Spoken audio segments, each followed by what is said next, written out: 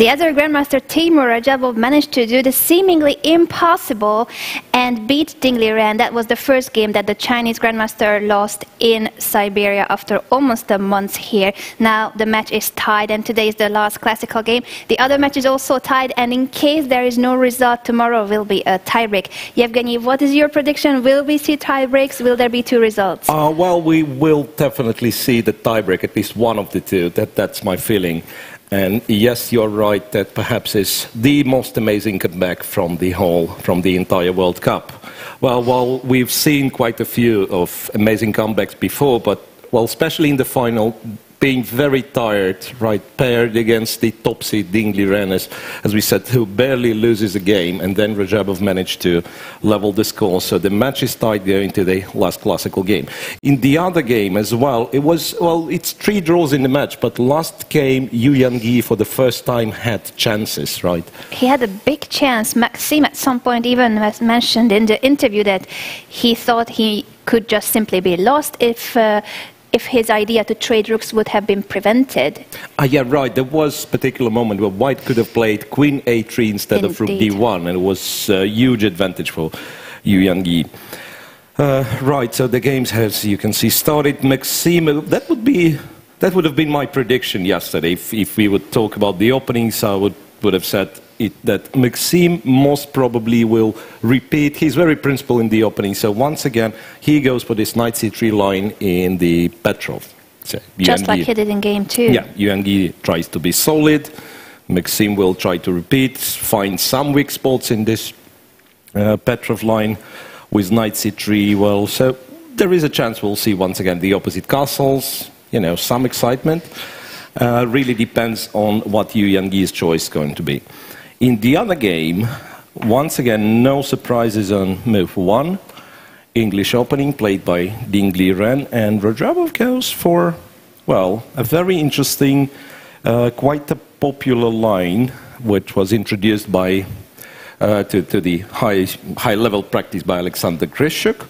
The line was bishop c5, so particularly playing the Sicilian dragon with colors reversed, being a tempo down. He's still trying to claim that this position is fine. So bishop to c5, but we won't see the knight on b6. If you remember the game between Grishuk and Ding Liren, where Grishuk ended up having somewhat strange setup of his positions. Like the knight was on b6 and then the bishop went to c5. So this time Rajabov's knight remains on d5, as you can see from a camera view. So bishop c5, and after castle short, black typically goes for bishop b6. Since you mentioned that game, we could compare it. That was a game that Ding Liren played here in Hunter-Messi's against Alexander Grishuk, and with that victory he won the match against the Russian Grandmaster.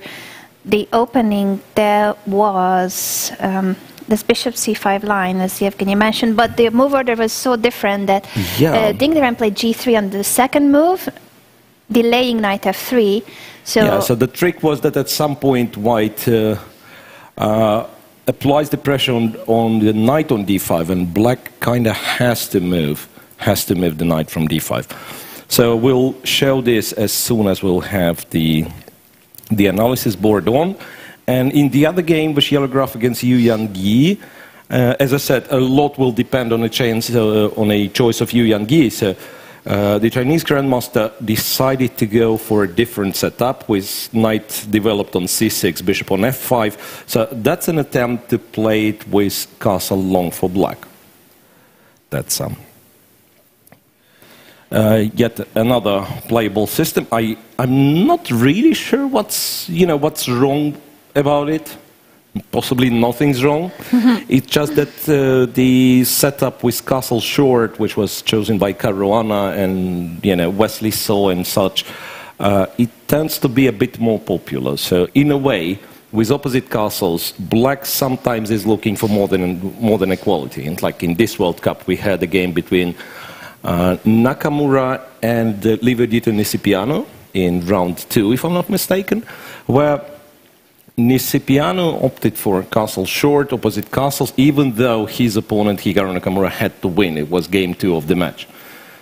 And at some point, black was completely winning. So Nisipiano made the draw because it would just, decide the match in his favor, but his position was completely winning. So in our game now, for Yu Yangyi and Maxime Vachier-Lagrave, we have a very solid approach from black, so trying to be solid at first, but not very likely black will get any chances to play for a win.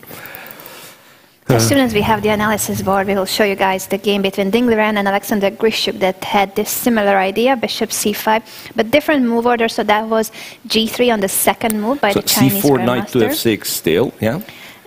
Or e5. c4, e5, g3. Yeah, well, so it was quite a different thing, but yeah, well, essentially bishop g2, and he has played d5 here, right? Bishop c5 first. Bishop c5 first, d2, d3, and then d5. Yes. So takes, knight captures on d5, knight c3, and that's the problem, because, say, knight c6, knight f3, castles would transpose to our game, but black can't play knight c6, really, because his knight on d5 is hanging. Therefore, Grishuk went for knight b6, knight f3, knight c6, castles, I believe, right? Castle, a3, a5. a3, a5, and this one is somewhat awkward. Having the knight on b6, bishop on c5 is somewhat awkward for black. So knight a4, I believe. Knight a4, knight takes, queen takes, knight d4. So the knights got swapped. Yeah, knight takes, I believe bishop takes, right? And bishop d2, that was the tricky move. Grishuk game. And Ding Liren outplayed Alexander Grishuk in that game and made it to the next stage of the World Cup. Now today is a different story. We're going to compare this variation. So 4 knights g3, which allows black to play, which would seem the most popular setup nowadays. Basically a Rosalima variation with, once again, with colors reversed with an extra tempo. Go for bishop b4, and then very often black would take on c3. But Rajabov says no. I want to play it in a Sicilian fashion, once again with colors reversed. Bishop g2 and bishop to c5.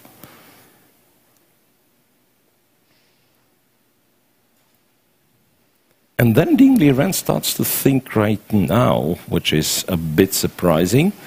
As far as I remember, the line goes castles, bishop to...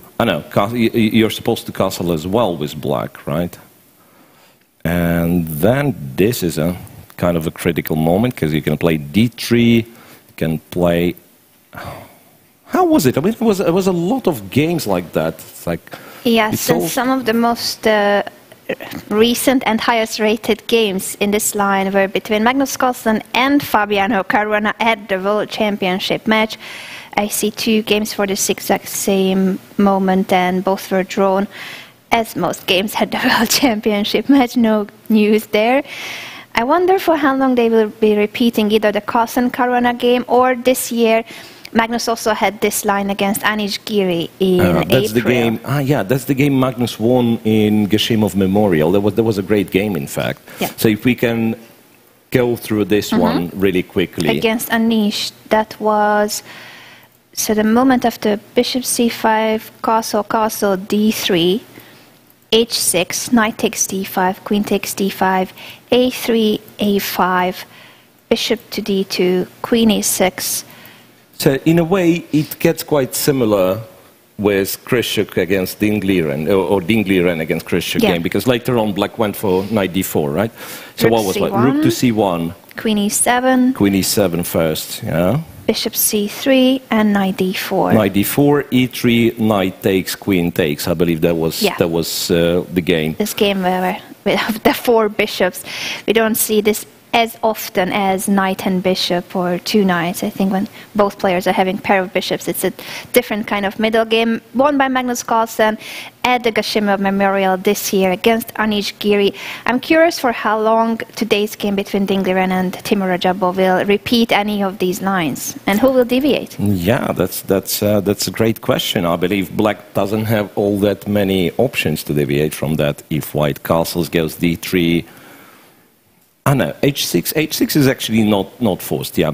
So castles, d3, h6 is, well, a possible but not a necessary move. So Dingley, sorry that I interrupted you, I was just takes surprised that he does deviate by taking on e5. It's a temporary, temporary piece sacrifice. We can show the idea. So if the behind. knight takes, it's very obvious. Yeah. So just knight d5, yeah. And if knight takes c3 played, then white typically recaptures on c3, knight e5, and white goes d4.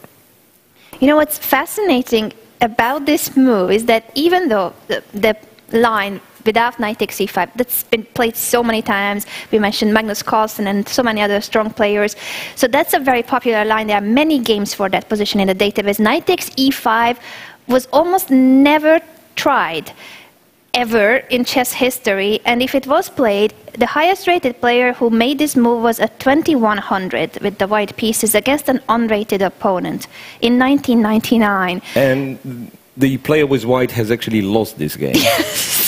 Interesting. Great reference. Yeah, so knight takes e5. Yeah, well, Rudolf is surprised, of course, not that he doesn't know the next move, but yeah. it is a bit of a shocker, to be honest, yeah. Well, from what we can read, according to our database, if there are basically no games for this position by anyone who is a titled player, it usually means that it's not considered to be a good variation. Absolutely. So what I'm thinking that it could be, if you really get this position, and I'm honestly a bit curious about bishop takes c6. There is knight c6 as well. But then you might be, no, knight c6, wait a sec, knight c6, queen f6 resigns. Yeah, that's not a good idea perhaps, because f2 is targeted as well as the queen, so knight c6 is not an option. Bishop c6 with a check, pawn takes, and then take on c3 might be playable, but black supposed to get fantastic initiative over there.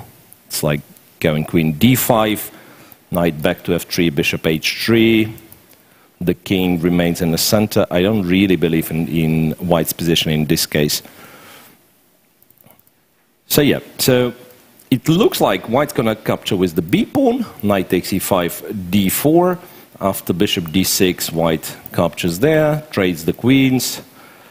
So white will be somewhat better developed for this. Black has more compact pawn structure, well, fairly simplified game, very likely a draw. So it could be that Dingley-Ren's decision is just to drag it to a tiebreak. Well, sorry to say that, sorry to ruin the magic on move 7, but it's very likely that, no, sorry, wait. Bishop takes c6. Wait. So he is serious about playing this position. Okay. He may have a brilliant idea here. Yeah, that's what I said. That's very dangerous. That supposedly he takes a lot of risk by doing this, but he is, yeah, he's winning the pawn. He's trying to win the pawn. So b takes c3, and black supposedly has fantastic compensation for this pawn, but we have the game. There won't be a quick draw. No, I was wrong. There won't be a quick draw, and this must be a variation that Radjabov absolutely did not expect. No one ever tried it at higher levels, not even anyone at open tournaments, title players, no one. There are no games for this knight takes e5. It must mean that it's not the best move according to the engine, and therefore Radjabov wouldn't analyze this at all, meaning that Dingley-Ren has now the preparation on his side. Yesterday he felt out-prepared. Today he out-prepares Radjabov by choosing something that seems to be dubious, but maybe at depth 45 this position is great for white. Who knows? Yeah, absolutely. It could be one of those lines where objectively white is fine, he takes risks, right? It's white who has to be more precise, let's say, but at the end of the analysis it will be in equal position. But if black misplays it, and now we know that Dingley-Ren apparently has analyzed it while Radjabov has not. If black misplays it, it's an extra pawn for white. So, well, that's one of the legit ways to try to play for a win.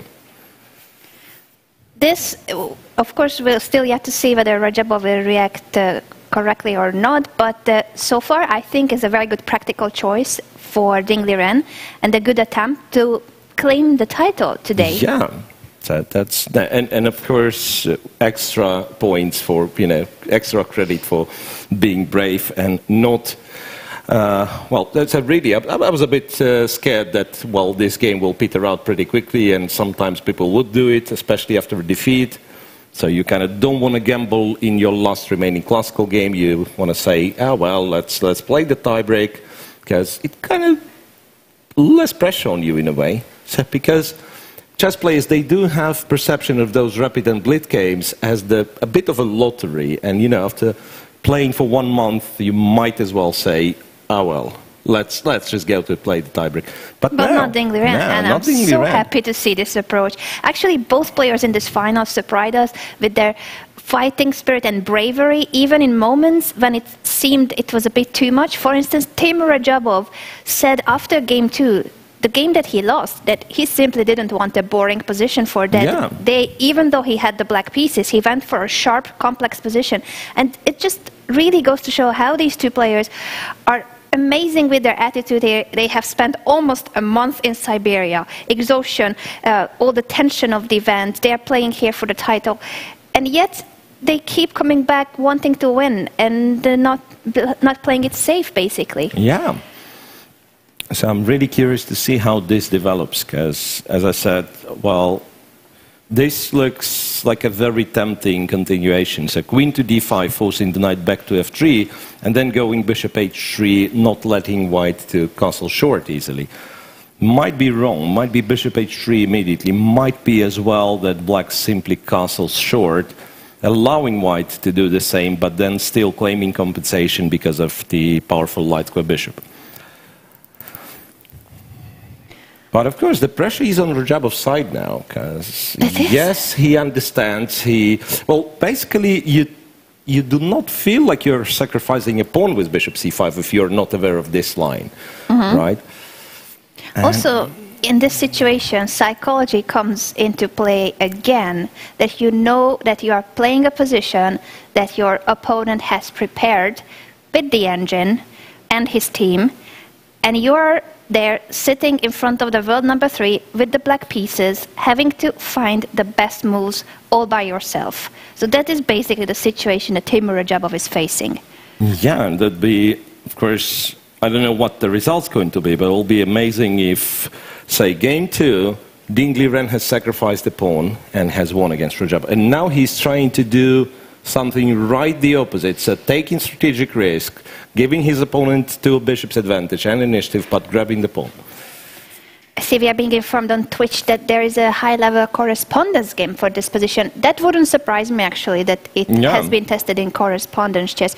Unfortunately, I don't have access to correspondence games in my database here. At home I would. But that's great to know that there is one high-level game in correspondence chess for this line. Obviously, it was not a novelty. We did see other games for this move, but it has never been tested in a classical game. Yeah, I believe bishop c6 was never played, right? Knight e5, I mean, if we check it. Yeah, let me see those few games. So there were a few games in classical chess for this, but no one titled player, not a single high-level tournament. So knight takes c5, knight takes c3, and bishop takes c6. There was still one game. Still this one game which was won by black. Yes, that's the one game I highlighted, that it's a 2100 with the white pieces against an unrated opponent in 1999. And that went the same way with bishop c6 and then b takes c3. Yeah, and perhaps a few words about what we mean when we say correspondence chess, right? Because that's a good old tradition of, you know, having a couple of days per move, time control, and then analyzing with your chess set at home, right? Sometimes asking for help of a friend to, well, that was, I did participate in one of those tournaments, and, well, that's perhaps the only tournament I had to quit. Not finishing it after 1.5 hours of playing. Sorry, 1.5 years of playing, obviously. 1.5 years so that was terrifying back then. But now, of course, with the modern technology, they also call it email chess, right? Because obviously you do not use this snail mail to send the postcards with the next move. Yeah, you use an email. And the romantic era of sending a postcard with your next move. And yeah, and sometimes to speed up the process, you would go like e4, and if you reply with e5, my next move is knight f3, and I offer you a such variation, yeah, like e4, and then if you reply e5, my move will be knight f3. If you reply with knight c6, I'm going bishop b5. So you save some, some money on some money and the time, yeah, and the time as well. Right, but nowadays the curse of the correspondence chess is, of course, the possibility to analyze with engines. It's a curse in a way, but at the same time, since they allowed to use the computers, that turned into really a scientific process, because you understand, you analyze the position with computer, your opponent does the same. So you basically have, and those correspondence guys, once again, I have to say, they have powerful machines as well. So you basically know that if there is any kind of tactic, you will find it, that means your opponent's going to find it. So there won't be any stupid blunders. And what you're looking for some positions where engine evaluation might be misleading. So it's still the one who plays better chess typically wins, or understands how the machine analysis works. So those guys, they are more of a, science persons, scientists than the actual sportsmen, which makes it very interesting, and it makes their games, like their opening analysis, of a very, very high quality. So typically, if you say, I'm following the game from a correspondence database, that means, like a quality sign. So that's a good idea if it was played by correspondence guys. Yeah, shout out to all of you here on Twitch and YouTube for coming up with that additional information that I was not aware of. Thank you so much. It's always great to have you guys here. Let us know about your thoughts on this very last classical game. Will we see tiebreaks tomorrow? This is now heating up or not heating up. Let's see. Dingleren has just played queen b3. So bishop goes to g4, queen to b3. Well, there is an option for this to actually get simplified quite a bit. Black is no way forced to trade the queens, but he might with this move, bishop g2, where white has to take on d5 immediately, has to go rook g1, simply no other options, bishop f3, ef3. And here, I'm really not sure if white's doubled extra pawn is good enough to claim anything real. So if this works for black, that might be once again the way that this game is getting simplified. Now it's of course on Rudolf, because well, he might want to keep the queens. That's what I would be looking for. Keep the queens on the board to try to attack the king, which is for quite a long time is getting stuck in the center. So a move like queen h5 or queen e4, particularly I'm looking at queen e4 allows d3 with the tempo though. So let's say we are playing queen h5, planning to castle short, put both rooks in the center, and then yeah, it's still white who has to prove that his king is safe. So I'm going queen h5 perhaps, but yeah, as I've mentioned, there is this side option of playing bishop g2, bishop f3, while trying to make a draw. Well, with good probability, I'd say, in a position pawn down, but white's extra pawn will be doubled and of no significant impact. Right, and we can switch to the other game. Let's not forget we have a playoff for the third place going on between Maxime Vachier-Lagrave and Yu Yang-Yi. So that's a second white game for Maxime Vachier-Lagrave. So we'll switch the camera view accordingly in a few seconds. And this is for the third place, which we keep highlighting that could be a potential wildcard for the candidates. It's not guaranteed, but the third place here, the third place at the Grand Prix, and the second place at the Grand Swiss will be taken into account for the wildcard for the 2020 candidates tournament. Yeah, well, I found, I don't quite remember, perhaps it was somewhere on Facebook that which I find to be a very decent idea. So why don't those guys place 3 from here, place 3 from the Grand Prix, place 2 from the Grand Swiss, and those who are very close by rating, why don't they have an extra little qualification tournament, right? I think you're referring to the tweet of Magnus Carlsen's second Grandmaster, Peter Heine Nielsen. I'm going to bring that up, actually, because that was an interesting thought. Could be. I don't remember exactly, I mean, where it comes from, but it does make a lot of sense, in my opinion. It does, and that would be a great improvement. So we could have an additional tournament for all the players who miss out on the qualification. So the third place here, the third place at the Grand Prix, and the second place at the Grand Swiss. That could be an idea for future events. Right, but yeah, well, they look for the best format, I believe, and then sooner or later they'll, well, there is a chance they'll come up with this. Indeed. Now, in terms of the opening here, we are seeing a repetition of Game 2, where Maxime went for the Knight C3 variation of the Petrov defense. So Bishop E7, Bishop to E3, and now the first separate move is, as I've highlighted, I believe, during the second game, so you have... White inevitably goes for Queen D2 and Castle Long. That's what he does. While Black has two different setups. Go Knight C6, develop the light square bishop. And I'm not specifying because both Bishop E6 and Bishop F5 exist. And play Queen D7, go for the long castle. Try to defend, well, somewhat unpleasant but perfectly playable position. And for this line, you can check, for instance, Kerviakin Caruana from the last candidates 2018, that was, right? Or you can do what Yu Yang did in the previous game, go for castle short and play the position with opposite castles. And even though opposite castles typically imply that there will be a lot of sharpness in the position, yeah, but not necessarily, and Yu Yang made a comfortable draw in game 2.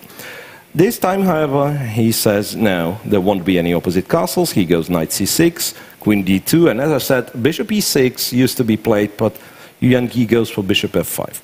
Castle short, Queen to D7, Bishop C4, Bishop F6, Knight goes to D4. According to my database, Knight D4 is a novelty. Even Bishop F6 was barely ever played. So after Bishop C4, there are still very few games with Bishop F6 only happen in one of them. None of them were played at Grandmaster level, so once again we are looking at really old games at open tournaments between club players. That really is not the main theory normally. Absolutely. Right, so the point of Knight D4, yeah. The obvious idea, of course, to grab one of the bishops to get, well, a pair of bishops advantage. Black very likely to take on D4, of course. Now the big question is, does White take with the pawn? I believe the answer is no. Well, White can take with the pawn and then allow the absolutely symmetrical position after D5. So D5... chase the bishop from c4, then castle long or short in this case. With such a symmetrical structure, there won't be that much of a sharpness, right? So I suspect White takes on d4 with the bishop, and then if bishop takes, queen takes. Black finds it awkward to keep the king in the center and cannot castle long because a7 pawn is hanging. So Black is forced into a short castle, which makes the position much more sharp. Sorry, I interrupted you there. I was just looking at the database at the same time, and I wanted to highlight that we are in unknown territory also for the reason that Maxime played bishop c4 on move 10. There were still games for that position with, for instance, king to b1. That seems to be the main move there, played in games such as Peter Leko versus Vasily Ivanchuk in 2015. Yeah, I believe you postponed the development of f1. Bishop king b1 is typically a useful move in order, after castle long, to go for bishop f1 to b5, to pin the knight and then threaten knight d4. Yeah, the Leko Ivanchuk game followed with king b1, castle kingside, and h4 immediately. Peter Leko is not famous for being an aggressive attacker, but in this game he went for the king of Ivanchuk and he won. He won king b1, once again, how was it? King b1, castle short, right? A castle short, h4, rook a e8, bishop e2, bishop to d8, and h5. Yeah. Leko went for the kingside attack and won the game before they reached the time control. All right, so what happens in our game? After bishop f6, everything is getting swapped on d4 after Maxime's knight d4 move. castles short and rook h to e1. So once again, well, fairly simplified position. White is still somewhat better developed, better coordinated in a way. But again, in this position, it's not that much sharpness left. So black has to be careful not to drop the a7 pawn, but I don't see a problem with going rook f to e8, to be honest. Now, this was the preparation of Maxime going for bishop c4 on move 10 and then knight d4, because it does seem that he came to today's game having this variation in mind. Do you think that he actually believes in some slight chance to get something out of this middle game here, even though it doesn't look very dangerous for black? Yeah, that's perhaps what he's looking at. It's like, I'll try it. That's once again the safety belt approach, right? So I'll try to press, but I'll never get the chance to lose in this position, which more or less being motto for their match in all the other games. Any updates in the Ding-Rajabov game? Yeah. Timur actually has played bishop h3 to g2. So it will be more of a, I'm trying to prove I have enough compensation in the endgame approach. Let's show it one more time. What's the so bishop possibility g2, here? rook g1 is not a move because black just takes on f3, and in this moment guards the queen on d5. Yeah, and when you take queen f3, it's just bad for white. So therefore, after bishop g2, you capture on d5 first, then you play rook g1. And unless black can play bishop h3, which I don't see the reason why he would do so. Yeah, no, not really. Bishop h3, just d3, bishop e3, white is the pawn up. Yeah, so after that, exchanging rook g1, black captures on f3. So it is an extra pawn for white. But perhaps black has enough resources to equalize. Could be with d5, d4 immediately. Just like not letting white play d4 himself. Because, say, after castles d4, a check, for instance, bishop e3, it'll be tough to win for white, but it is an extra pawn, right? It is an extra pawn. So typically what white wants is to keep one of the rooks on the board, to trade one pair of rooks, keep the other, and then start moving your kingside pawns in order to undouble, to make your extra pawn real. And if not, then black will have to give up some space on the king side. So, well, that'd be some chances for white. But this is not a bad practical situation for Ding Liren for what you mentioned in the other match too, that you have the draw in your pocket. Right. But you can play for a win forever without any risk, because you're a pawn up, doubled pawns, but you're the only one who can win this game. Yeah, right. But I don't believe Rajabov has to try d5, d4 immediately. So not giving white an easy hand developing here. Because, say, if white captures, then bishop d4 with the tempo, rook b1, and then, let me check if I know the castle rights. Yes, king is not crossing the attacked square, right? Only the rook. It's confusing for some people, yeah, but king can castle like that. So castle's long, the other rook comes to e1. Black is really well mobilized and should have little problem equalizing, right? So simply black's pieces are too active. So after d4, I don't actually think white is in a position to capture on d4.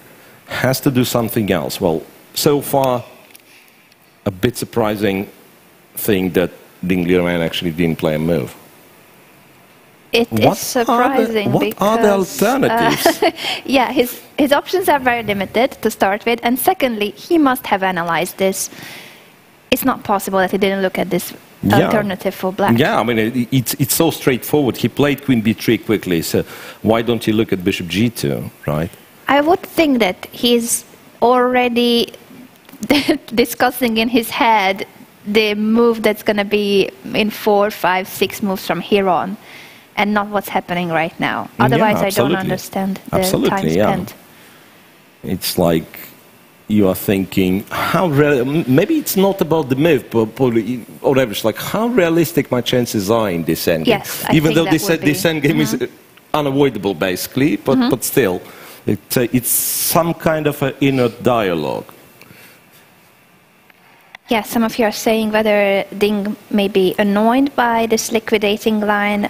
That's a good point too, if he thinks that, oh, my opponent found the most draw-likely variation. But even like that, it's still a pawn up for white, and it's an endgame he can try to win. And the other thing is, it's not like it was hard to find, right? I mean, that's one of the straightforward moves you're actually looking at.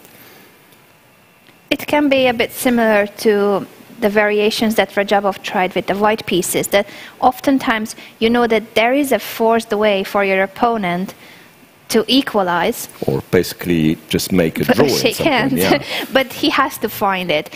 In game 1, Ding Liren did find it. In game 3, he didn't. So sometimes they make a draw out of the opening because you surprise your opponent with an opening novelty, but if he finds the most precise way to continue, it's still a draw. And what happened yesterday was similar. Radjabov was aware of the possibility of a forcing line that could lead to a draw, but since Ding Liren didn't find it, the game went on and Radjabov could play for a win. We're going to see if it's similar today with this bishop g2 line. Yeah, but look, yeah, that's some debate with himself Ding Liren is involved in, because honestly, the result. Well, is c3 c4 ever a move? That's the only thing I can think of. It's c4. Incredibly dangerous, yeah. But I'm just trying to look at at this position and find any alternative. It's not like I'm considering c4 being a good move, but just a move that doesn't lead to the same position. No, it probably is terrible. To know why probably is terrible. What do you guys think? Will we see some kind of an aggression here? c4. Is there any alternative to the line that Evgeny showed? No, not really. No, I think is it. Is he satisfied or not? He has to take. Yeah. Well, I would still like to know the opinion here on Twitch and YouTube. People suggest a move. Don't tell us anything. No, of course, tell us. I mean, how do you see the position after c3, c4? Yeah, that's another question. It looks like one of the. Perhaps the only alternative, if I'm honest. Yeah, rook g1 is just terrible. So it's either trade the queens or try to play c4 with the tempo, which, by the way, guards the f3 knight, and then play rook g1. Could be that it's playable, in fact.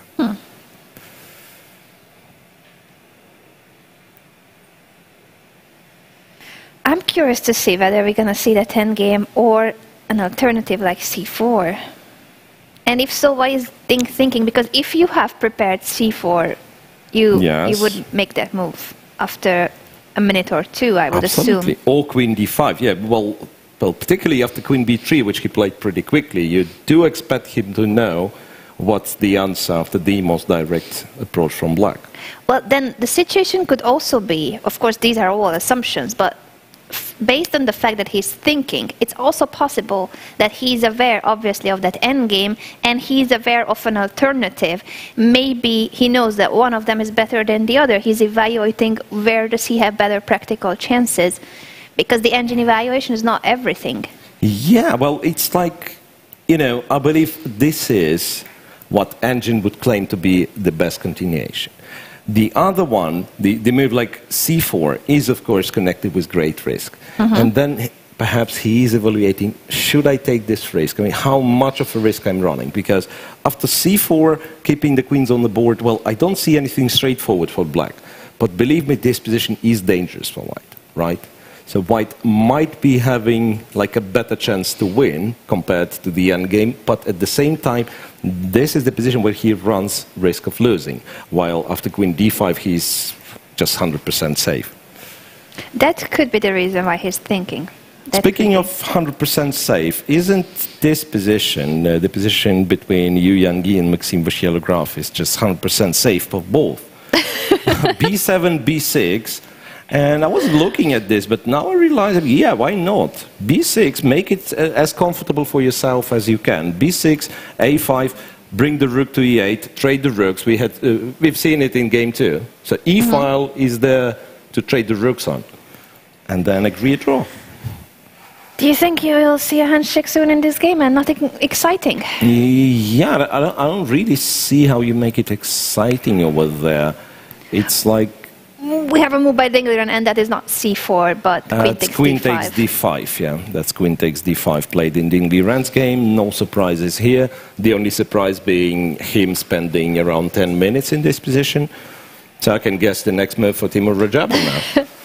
That's one thing that I will be really curious to hear in the post-mortem analysis, regardless of the result of this game. What he was thinking in this moment, yeah. What was... Could it be that he was preparing for the tiebreak mentally? Let's hope that's not the case. He was thinking, like, what should I play in the tiebreak game too?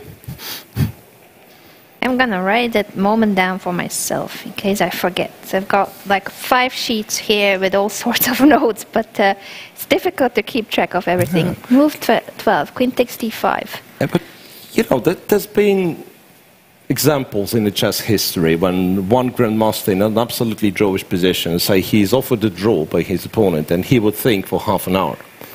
And the position is like that draw, rook endgame, 3 pawns each. And the guy is thinking for half an hour before accepting a draw, and then being asked, tell me, what was that about? And I was thinking, because I'm in a must-win situation tomorrow, so I was thinking, which opening I have to play tomorrow in order to get winning chances with black? So sometimes that would be, yeah, well, those chess players, you know. Yeah, we're going to see if we get an answer by Dingliren to what were his thoughts in that moment. And this game still goes on. An endgame with an extra pawn for white, some practical chances. Yeah, right. So we've reached this moment after bishop f3 and gf3. So, well, the key now is if black does or doesn't play d5, d4, d4 being more direct approach. And honestly, I don't see what's wrong with this d4 move, but who knows? Maybe Rajabov will conclude that it's fine just to castle, let's say, castle long, or go king d7 perhaps.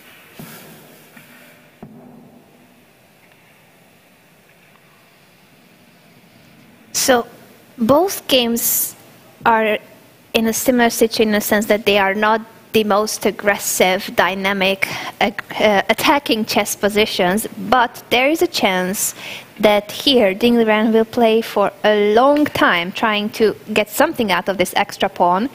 It's a risk-free position where if he wins, he claims the title. So I think this is going to be a long game. Well, actually, that's a comfortable situation for Dingliren. Very comfortable. You can torture your opponent forever. So this is going to be a long game today, but the other one... Could be, if Maxime will demonstrate what's the idea behind this setup, for which, by the way, he went pretty quickly. I don't see it, but who knows? Maybe he has some. It's like a move before. I would actually consider going g2, g4. Point being that after bishop g4, white seemingly has rook g1. And I don't know if he's winning here, but apparently he does, yeah? So g7 being attacked, and then f2, f3. Looks like white is winning. Well, at least it would be terribly dangerous to capture the pawn. But perhaps in this case, black would have bishop to e6. So after rook to e1, b6, can this be the moment white plays g4? Maybe that's the point. Because now, same thing, bishop g4, rook g1 looks terribly awkward because of the pin on the g-file.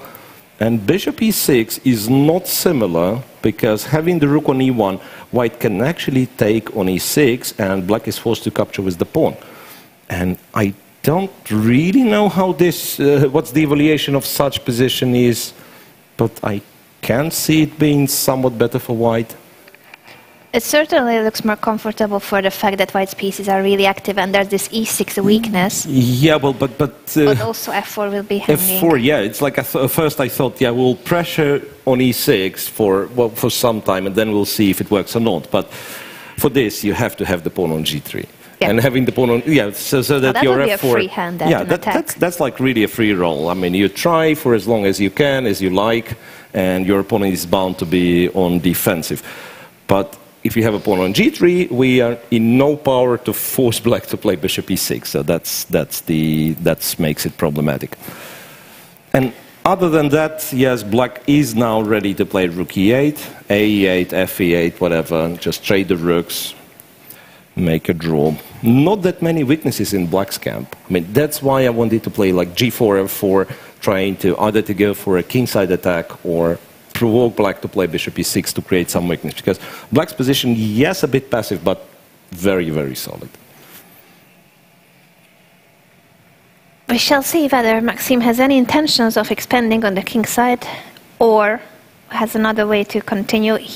I think he must have an idea, or am I just being too optimistic here? He went for this variation on purpose, bishop c4 as well on move 10, instead of repeating the Leko Ivanchuk and rest of the games in the database. So it seemed he wants to improve on those games with bishop c4, or it's not that much of an attempt to improve. Yeah, and well, if truth being told, the Petrov is very annoying opening, because for, say, there are many other annoying openings after e4, e5, like the Berlin defense, the Marshall that we've seen, but luckily for white, he has choices on move 3, like in case of knight c6. You don't want to play the Rudolf, you can play bishop c4, right? You can go bishop b5, but then after the Berlin defense, you can opt for d3 always. There is still a game. You don't have such luxury in Petrov. If you don't want to enter the Petrov defense, the only spare option you have is to play bishop f1 to c4, so-called bishop's opening, which, by the way, was played in one of our award-seeking games of the tournament. Yeah, let's bring it up again. That is so true. There is a contest for the voting on internet going on, or actually it is finished. Is it? So the poll is finished. Now it's up to jury to pick up the game from the finals. And I've been told, well, I'll have to double check it. For the third candidate game for rounds 5 and 6 is Rajabov's victory over Maxim Vachier-Lagrave. Oh, that's actually a good choice. Yeah, so we have for round 1 and 2, it was Alireza Firouzja against Daniel Dubov. For rounds 3 and 4, it was Jeffrey Chong with this bishop's opening against Jan Krzysztof Duda, the return game where Jeffrey had to win in order to stay in the match. And then for rounds 5 and 6, it was Ranjabov MVL, the game that decided one of the semifinals. So what would be your pick for the finals so far? One of those decisive games, that's obvious, right? But I think I would fake the game where Dingley ran won. Yeah, well, I have the same feelings, because really it was Alpha Zero-ish type of kingside attack, game. And then really a very nice, well, spectacular in a way finish, right? So, well, to understand that in this position with equal material, the knight will be so much dominated by the bishop, so that the bishop on d5 will completely restrict black's knight. So once again, we are referring to the game from round 2, from game 2 from the final, where Dingley ran won against Timur Rajabov. Yeah, not that yesterday's game by Timur Rajabov wasn't any good, but I think in terms of brilliancy, because this is about the beauty prize for the best game of the World Cup, the victory of Dingley Ran was more impressive. Also for the fact that Rajabov decided to go for a not boring position. So it's thanks to Rajabov too that he didn't want to play a more solid endgame. Yeah, so in a way we can say that it was, well, contribution by Timur Rajabov. So after b6, Maxim plays bishop to d5,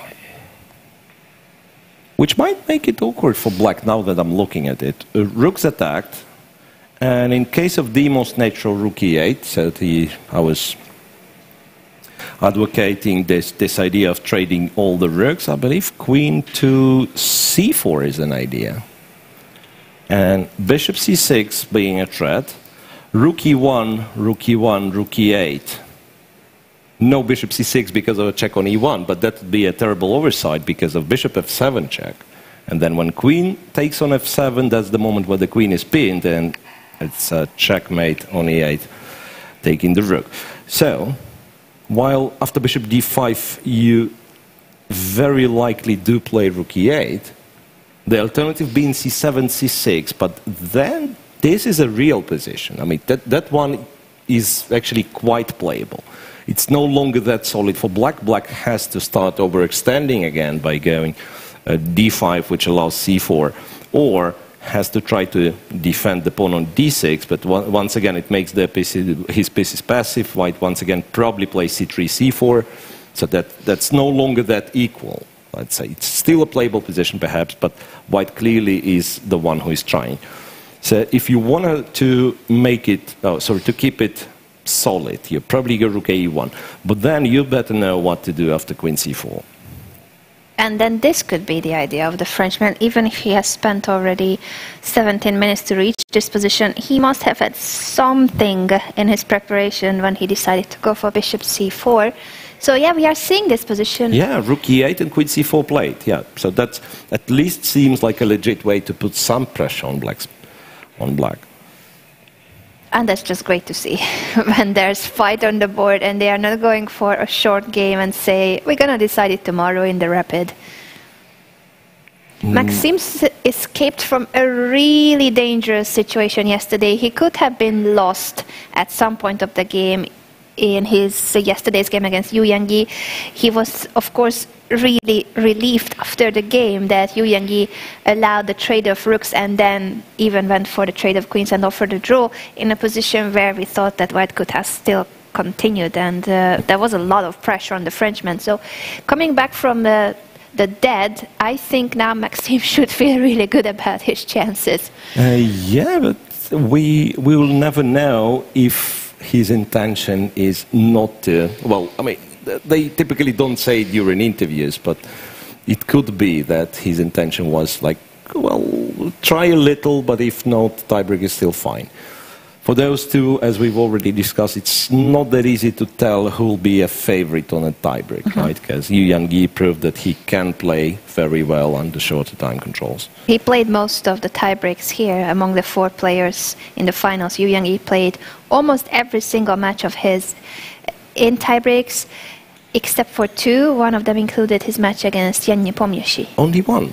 Only one? That was the only. Oh, I thought that was the only one. match that he has won in classical chess. It was the match against Yan Nepomniachtchi. He has started by playing a tiebreak in round 1. Oh, you're right. That's the exception. Yeah. All the rest, they won their round 1 without a tiebreak. The least number of tiebreaks was played by Timur Rajabov.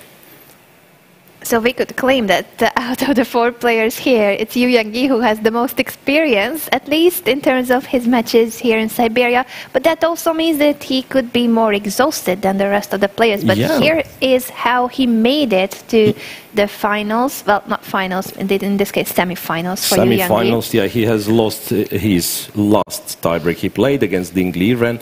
Before that, winning the Armageddon game against Nikita Vityugov. Oof, what a roller coaster game that was. Then before that, winning his only match in classical chess against Yan Nepomniachtchi. As you can see, rounds 1, 2 through 3 all were the tiebreaks, and even in round 1 it took him 6 games to overplay Ersange and Magemi. That wasn't an easy tournament for Yu Yangyi, and, well, as you said, it's like 2 sides of a coin. So on one hand, you're warmed up playing all those tiebreaks, you're getting to, well, you're accustomed to such situation as you can. Well, sometimes you have to play for a win at any cost, sometimes, yeah, it's like you have to play faster, while...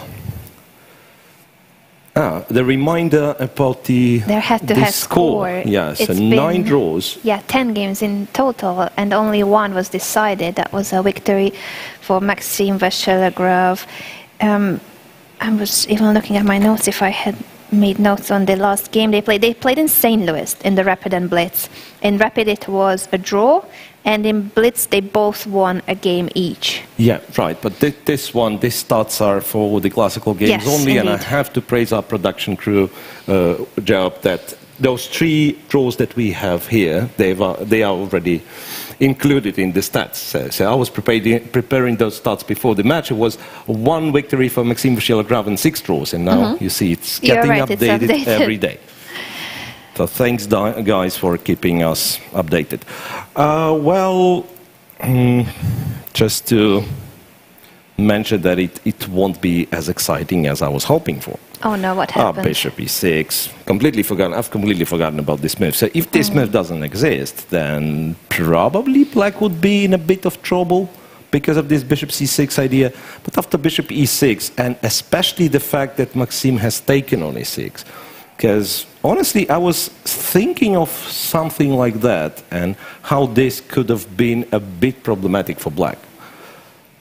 Particularly the endgame after bishop takes c4, bishop takes d7, takes. It's never too much for white, but white is the side who controls the only open file, as well as the square on e8. So after, say, rook d8, bishop c6, rook e7 is a serious threat. Black goes king f8, keeps it protected, but still there would be some game. So white can play b3, try to advance the king side. Well, probably won't succeed. Probably black will defend, but still feels like white has some sort of an initiative.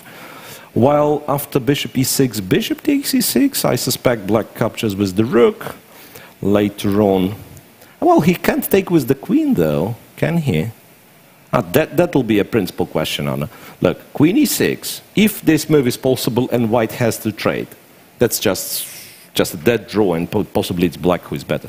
So I suspect white has to try queen takes on c7, where black captures on a2, and yeah, something like this. Like, for instance, in this line, rook d6, check, king goes there. Who knows what's that? Does this king survive? After rook e8, threatening queen e1 check. I mean, that's one messy position. Ah, well, rook e8, and then white goes queen e7, says, haha, gotcha, gotcha. Who gets mated? Yeah. So it's white capturing the pawns, but it is the white king that may be mated. Those of you asking about Dingliren's game, we will of course focus on that game too, but there is no new move in that position, so there's nothing to add to what we have already said. So we can just a flash of what's on the board currently in Dingliren against Rajabov. So, well, the exchange on f3 has happened, and as I said, it's a very important moment for Rajabov to play or not to play d5, d4. And he's still debating this question. While on the other board, yes, rook takes e6 played. I don't see Maxime playing anything else but rook takes e6, and then perhaps black will have to take with the pawn, which might be nothing wrong with. But then, remember what we said, f4 and g3 all of a sudden is on the board. And then you put pressure on the e6 pawn. Yeah, so white had to pay some price for that, because he has swapped one pair of rooks. Of course, in such situation, white would prefer as many pieces as possible to apply extra pressure on this e6.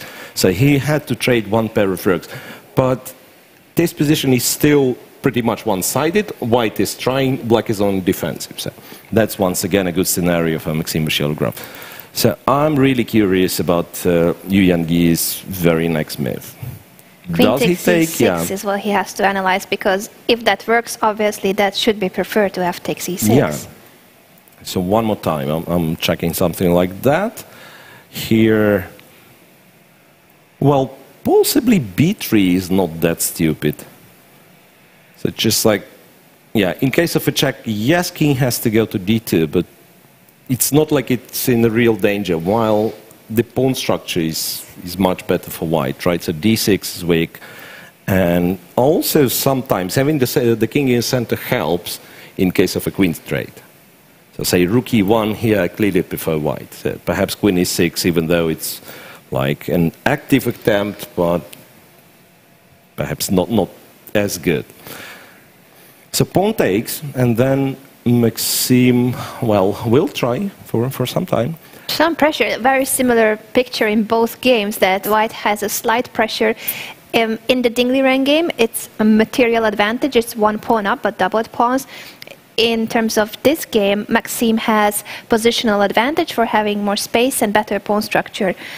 So both players with the white pieces can try for a long time to test their opponents whether they can defend precisely, and only then it would be a draw, if it's a draw. Yeah.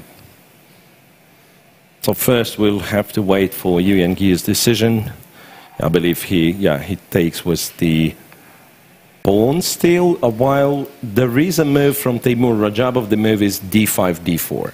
So that's kind of a more direct attempt to try to make a draw. More direct, but he was definitely double-checking everything. He spent 16 minutes on this decision. Honestly, I'm trying to understand what Ding Liren's reaction to this has to be. Because as we figured out, a capture on d4 doesn't seem to be that comfortable, because the very next move is forced, and then black castles long, and he is threatening rook e8. So white is not on time to coordinate his pieces, it seems. What do we do here? It's like trading the bishops, but then how realistic white's chances are in this position. King f1, trade here, rook d3, absolutely nothing, it seems. The moment you play king g2, of course, rook e2 happens. Well, technically, it's such an ugly way to defend those pawns, but technically he is still material up. And then king f1, you chase the rook away. But say black plays g5, you go king f1, he returns the rook to e6. I mean, so many targets for black rooks. I don't really believe white has decent chances for a win. I mean, he has some. Rook to b1 immediately played. So that's, of course, is the different story, but it does allow black to play this bold move, d4, d3. And then, now it all of a sudden becomes very, very concrete, because if white is not on time to prevent rook's appearance on e2, he might be in a very bad shape. So it's going to depend on the tempo, whether the rook gets there in time. Then it's a really serious question what white's supposed to do. Well, perhaps rook b5 is what you're doing. Bishop moves, and this is the moment you give a check. So d3, as much as it is attractive, it probably doesn't work. This check is important, because if you go rook d5 immediately, which was initially my intention, now black plays rook d8, trades a pair of rooks, and then still the other rook is ready to get to e2. So in such position, while white manages to defend f2 and still is a pawn up, it's clearly black who is trying. So that's something that you don't want to do. That is something that you don't want to do. But again, after d3, rook b1, bishop b6, this check is very important, and it actually does seem to be in white's favor, because next move rook d5, and white is about to win the d3 pawn. So question in the chat if instead of bishop b6, bishop d6 to prevent the check, but unfortunately for black that does not prevent rook d5 and the so pawn bishop falls. d6, it does stop the rook e5 check, but then in this case, you can't protect the d3 pawn anyway. And 2 pawns up would be already decisive advantage. But a good point there, guys. And keep coming up with your questions and thoughts, both on Twitch and YouTube. We monitor the chat. So let us know, what do you think about the current situation in both matches. Do you think we will see a decisive result, or even 2 decisive results? Today could be the last day at the World Cup if we have 2 victories. Yeah. Well, hard to imagine, to be honest, because both positions being so solid. Evgeny, don't be this optimistic. No, I'm not. I would, if I had to make a bet, I think I would say one could be a decisive result and the other a draw. And I'm not picking which one is which. But 2 decisive results. Unlikely. Let us know, what do you think? We're going to see if you guys agree with us here on Twitch or YouTube. And those of you who are watching on Twitch, remember that if you scroll down, below the window of the video, there is a panel where you can pick the game that you want to see, the current move. You can go back. So there is a game viewer on Twitch where you can check the current positions, or even earlier moves if you want to analyze different positions. Yeah. This one, in fact, is the current position. And well, d3, as we said, looked attractive, but probably doesn't work. But I don't quite understand how it's different if black just castles long. And can white really allow himself not to take on c3, on d4, c3 takes d4? I see some of you saying that castle queenside is illegal. I guess that's a joke, but if the rook can cross the b file, it would be the king that cannot cross a check. So here it's a possible move. This castle queenside is illegal in this position, because the moment you castle queenside, the king crosses the square that is covered by white. So you cannot... Castling rules. You cannot castle from check, through check, and into check. Into check. Yeah. Obviously, if c8 is attacked, it's like... You know what happened to me once? Of course, I'm not able to illustrate it, but basically it was what I thought very nicely played game, and then the final, let's say, the final position, that I'm giving a check on d1 to my opponent's king on e1, and when he takes the rook, it's the checkmate. And what the guy does, he castles short. You gave a check on d1 and he castles short. He castles short, and he's, approaching the clock. And I was like panicking, because, I didn't know what to say.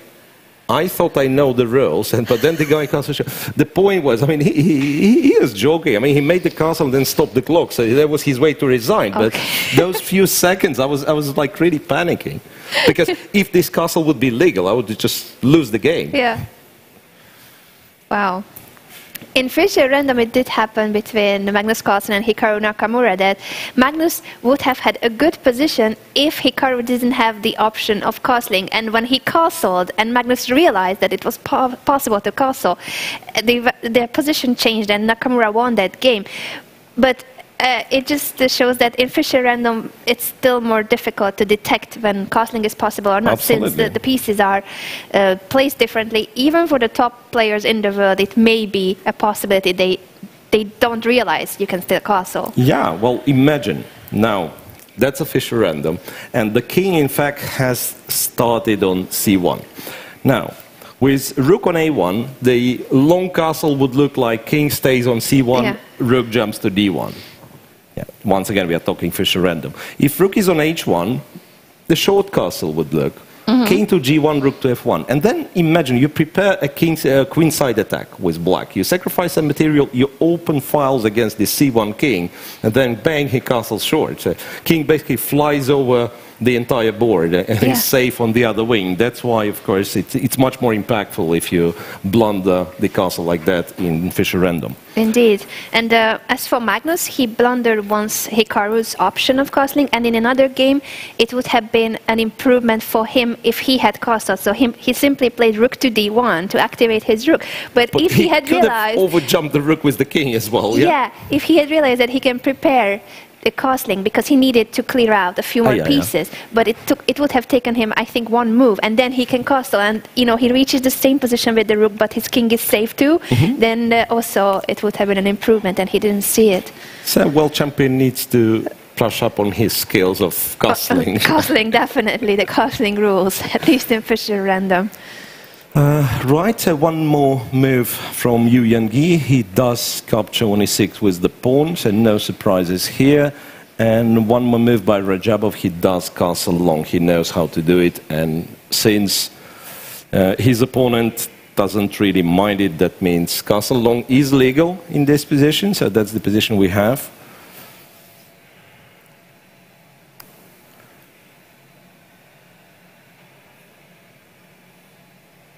What is your feeling about these two positions? Let's start with Dingley and Rajabov. So pawn up for white, but those pawn ups, well, the one pawn up basically is a doubled pawn on the f-file. So it's not easy to create a passed pawn out of doubled pawns. Okay, so what Dingley Ren does is rook to b5. So I'm trying to understand what's the big point of it. Say black doesn't feel the difference and just goes, well, maybe gives the check first. I don't see the reason not to give this check. Then not even sure where the king is going. Could be d1, could be f1. And say in both cases black plays bishop b6. Now, I believe threatening d4, d3. So feeling is like you've got to take it.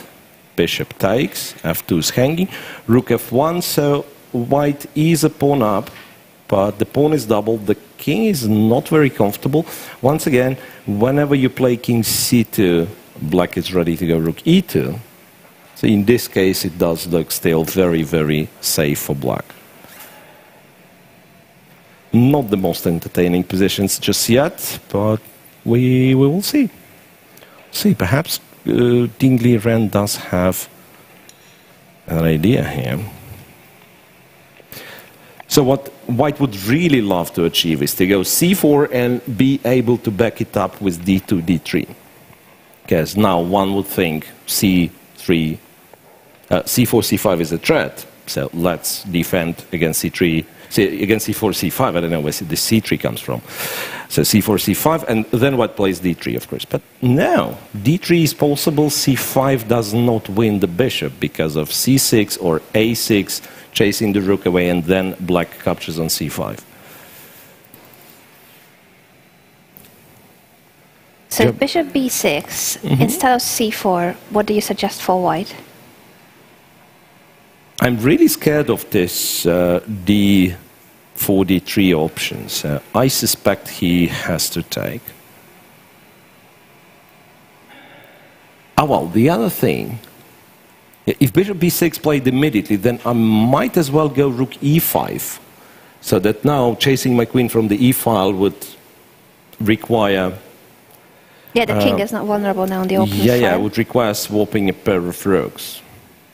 This might be an idea, and therefore perhaps black has to start with check himself. So check first, see where the king is going, then play bishop b6. Well, yeah, that's what he does. Rook check on e8. And for a job of, you know, now that I'm understanding, playing this kind of position pawn down is a familiar situation. I won't be able to reconstruct how the line is going, but he used to play this line, which is Schliemann, Janis Schliemann Gambit. Schliemann Gambit, yes. Yeah, and there is one particular line, I don't remember how it's played, I believe it was knight c3, but black actually does sacrifice a pawn, and has a position pawn down with a white extra pawn being doubled on f-file, in fact, and black does a good job of saving such games. It's true that he used to be fond of that variation, and that's not so popular at top-level chess. Right, so it might as well be that he simply feels more than okay entering such position. Well, there have been precisely one more move in the game between Vasyl Graf and Yuyan Gi.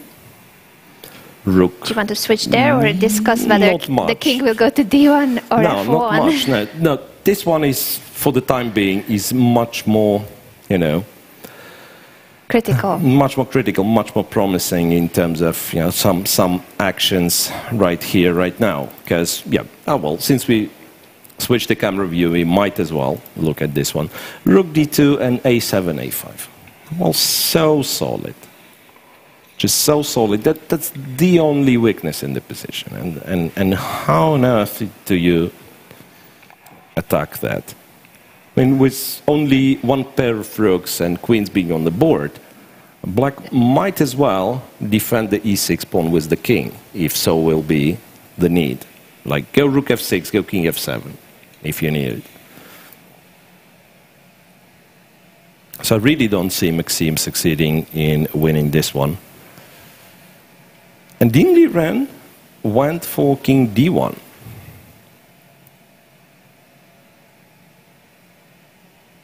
King d1, so now the situation is as it was before. The c5 bishop will need to find a spot.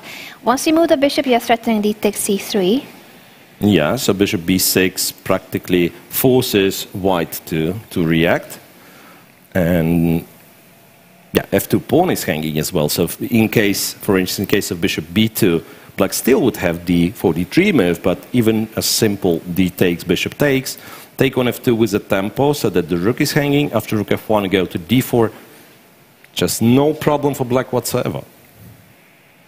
So very, very likely we will have 2 tiebreaks tomorrow, Anna. That will be once again, if we are coming back to betting at this one, that is my current favorite. I still hope for at least one decisive result. I'm an optimist. Bishop b6. Let's try to find an alternative for white that doesn't make a draw. Yeah, so bishop b6. I can lose the game. Yeah, I mean, b6. No, that's on a serious note, there has to be an alternative. That's my concern, that, well, perhaps white can try to avoid simplifications in a draw, but in this case, it's a bit too much of a risk, you think? Yeah, might as well find himself in trouble. Honestly, I don't see what he's supposed to do instead of a capture here. Well, there is rook e1, for instance, but then black seemingly wins the pawn back. Yeah, just takes on c3, trade the rooks, take on c3, take on f2. Well, perhaps that's what Ding Liren is opting for. Not precisely this position, but something like that, where the resulting, after all those simplifications, the resulting endgame will be just somewhat more pleasant. So he would give back the pawn, but free his pieces? Yeah, like for instance, here provoke h6, here provoke f6. Well, black is not forced, but let's just imagine something like this happens. Goes g4, says, well, for potential bishop's endgame, your pawns are on dark squares, maybe I have a little chance. Not that I believe white has a decent chance here. And we have a move in the other game, I believe, between Maxim Vachier-Lagrave and Yu Yang-yi. The next move played, after a5, a2, a4, played by Maxim. Magician on Twitch is saying that it's an odd move, so Evgeny, explain us why it's not an odd move. Which one? A2, a4? A5, a4, so a4 by white. I'm not sure if it's not. I mean, there is nothing wrong. Is it odd or it's not odd? No, that's a fine move. I believe there is nothing wrong. Well, perhaps he was a bit worried about black expanding even further. Maybe that's the idea of playing a4, because black could have played b5 followed by a4, getting a bit more space on the queen side. So therefore, a4 just to stop it. But the problem with such structures is that it's so tough for white to create any kind of passed pawn. I think both our Twitch and YouTube chat is being critical of Maxim's a4 move and does suggest that it could not be the best move of the engine. So it may even be dubious. So what then is the best move of the engine, I'm asking? Yeah, that's a good question. I mean, that's a very human move. Your opponent plays a5, wants to play either a4 or b5, a4.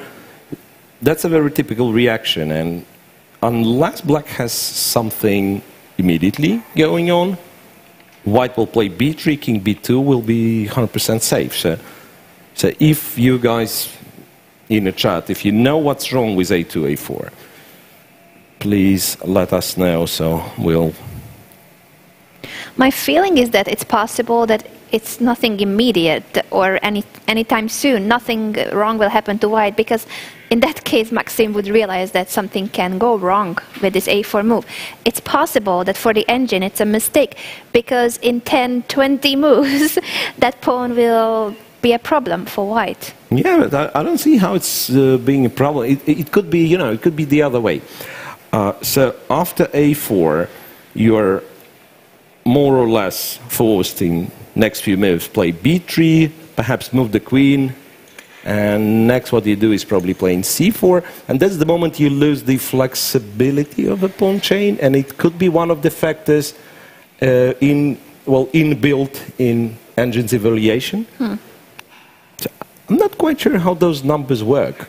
I mean, for the engine, I mean, it's clear, +3, its position is winning, it equals to 3 pawns up, but to tell a subtle difference from 0.15 and 0.25. Sometimes it would involve like some minor things which are, say, non-existent for a human eye. Yeah, I see now different opinions, and many of you saying that nothing is wrong with a4. It depends on the engine you're using. If you're analyzing with engine, some of them could think that a4 is not good, others are okay with it. I see an alternative instead of a4 suggested is f4. But yeah, we don't see a real problem with a4. No, I don't think there is a problem. I mean, the problem would be if, say, a4 and g5 and h3 would be already played, so that black has rook f4, attacking the queen and taking the pawn with the very next move. I agree with you guys, in this case it is a problematic, this is simply a bad move, right? But being as it is, well, just a move. Stop black's activity on the other side of the board. Rook f8 to f6 was played, guarding this, perhaps planning to double unpin the e-pawn, go e6, e5. Really, it's so unlikely something bad can happen to either of those players. I mean, the position is just too dry, to be honest. And Dingley Ren makes his decision as well after bishop b6. He didn't spend that much time looking for an alternative to cd4. He simply has played cd4. Oh. So cd4, bishop d4 is on the board. Oh no. Oh no. Well, no, that's still fine. I mean, he still can keep his extra pawn there. There he is, by the way, returning to the board after bishop d4. Yeah, I believe that's what you do. You play rook f1. Yes, rook to f1. And as long as black doesn't have forcing way to win the pawn back and simplify, white might as well... Yeah, it's awkward for white to develop the c1 bishop. And that's why I was always claiming white has to play bishop b2, trade the bishops, it's a draw. But now that I'm looking at it, if black doesn't have any threats himself, white might as well start pushing those pawns. Well, the rook on 5th rank is actually nicely placed. So f4, f5, other pawn to f3. So basically rearrange all 4 pawns of the king side on the light squares. If, say, well, it's black to move. If black skips a few times, let's say, this is already the position when I'm starting to be optimistic, because I'll play g4, I'll play h3, and then try to develop the bishop, possibly even not swapping with this bishop on d4, like going bishop a3. So of course it will not happen. Rajaba will not allow white just to, to improve the position for free, but kind of shows that white does have some idea and black has to react with his counterplay, has to be active. That's good news. So it's nowhere near a handshake. It's still a position where Timur Rajaba will need to be accurate to get that half a point, which would lead to a tiebreak. But we are nowhere near a handshake. Yep. What about the other position? Any updates? No. Oh, no. Well, technically, yes. Rook f6, b2, b3. So moves are coming, but the position is not changing all that much. Back to the moment about a4, I think the conclusion by our dear chat, and thanks one more time for the comments, is that possibly the engine was simply critical of a4 because f4, the alternative, could have been a little bit better than a4, but those are just numbers for the engine. And in a game between two human beings, luckily, it won't depend on that 0.10 or 0.20 that much. Yeah, absolutely. So in terms of the plans, yeah, white decided that he barely runs any chances on the queen side, and therefore he went a4, b3, and really I can foresee moving the queen away, going c4 to stabilize on the queen side, and then trying to pressure the e6 pawn, trying to push the king side pawns forward.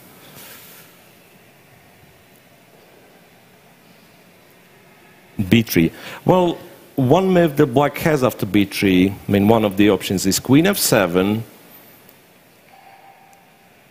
Not really threatening to take, but just unpinning the e-pawn and going e6, e5, the very next move.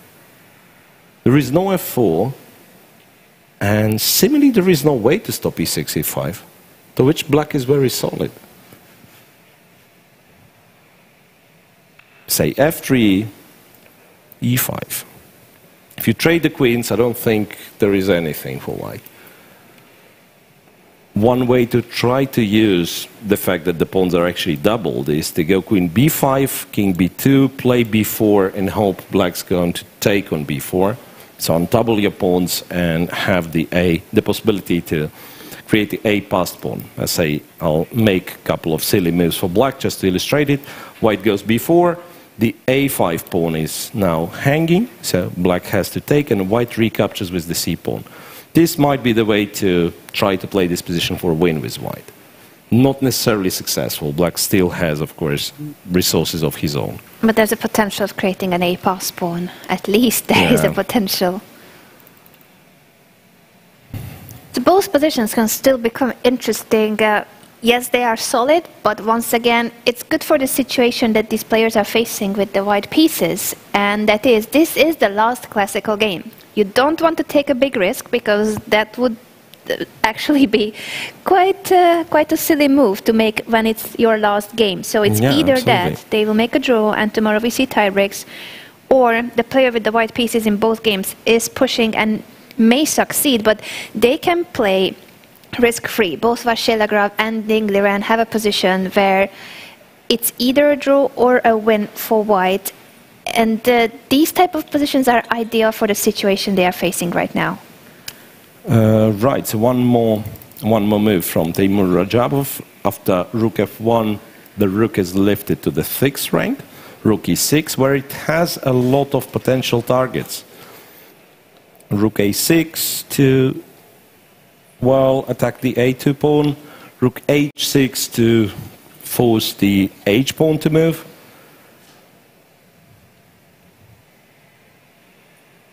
Makes perfect sense, as well as at some point to double on the d file. That's also an option. I'm a little bit worried about the a2 pawn, because the h2 pawn, if it's a tag, you can push it. But a2 pawn, that's an isolated pawn, and it's not so easy to defend it. For, well, we'll have to play a3, I believe. Yeah, but then your bishop is doomed to the defense of the pawn. The bishop is not particularly active. You cannot move the bishop unless you trade it and then you lose your pawn. Yeah, but then you can try like f5. So the objective, the main objective, is to get rid of this weakness on f2 by pushing it by moving it to f3. So you go f3, you go f5, and then the other rook is free, so you can play rook e1, some sort of rook e4. Once again, not very sharp, not very entertaining as of now. Yeah, it's more of a very slow positional grind, so it's like creating little problems. If Rajabov will say next 30 moves, if he will make correct decisions, so there will be a draw. That's very likely. But yes, for Dingliren, he has all the reasons to try being a pawn up. That's good news for us that we have a game in both matches. Solid positions, but with potential. In terms of time management, here Dingliren is definitely not approaching anytime soon a time trouble situation. This is move 19. They need to play 21 more moves to get an additional half an hour. But both players still have plenty of time. In the other game, how's the time management? Oh, well, same. Roughly, well, not really equal. Well, Maxim Vasiljev, in fact, has 23 extra minutes. But then again, it's not the position where every single move matters, right? It's like it's hard to imagine the situation where it will be a tough decision for Yu Yang-yi. And the fact that he's spending a lot of time, he's trying to eliminate the slightest danger of getting into trouble. He's not in trouble yet, right? So white is just a tiny bit more pleasant, I would say. So in terms of computer evaluation, it's like 0.10, 0.15 something. And yes, the theory of Yu Yang-yi arranging the pieces, you know, dividing them into ranks next to the score sheet, it stands true. Yeah, well, if we'll see it from a camera view, that was a angle. That was an observation by you guys in the chat, and yeah, it has nothing to do with the games, but it's interesting to see that he does care about the pieces that are already captured too, not only about the pieces that are on the board. So if you look at the white pieces that Evgeny has captured, he places them in a perfect line, and they are in order of value. Pawn, knight, bishop, rook. And if he... Well, where is the queen, though? Where did he... Wait a second. Queen is on d7.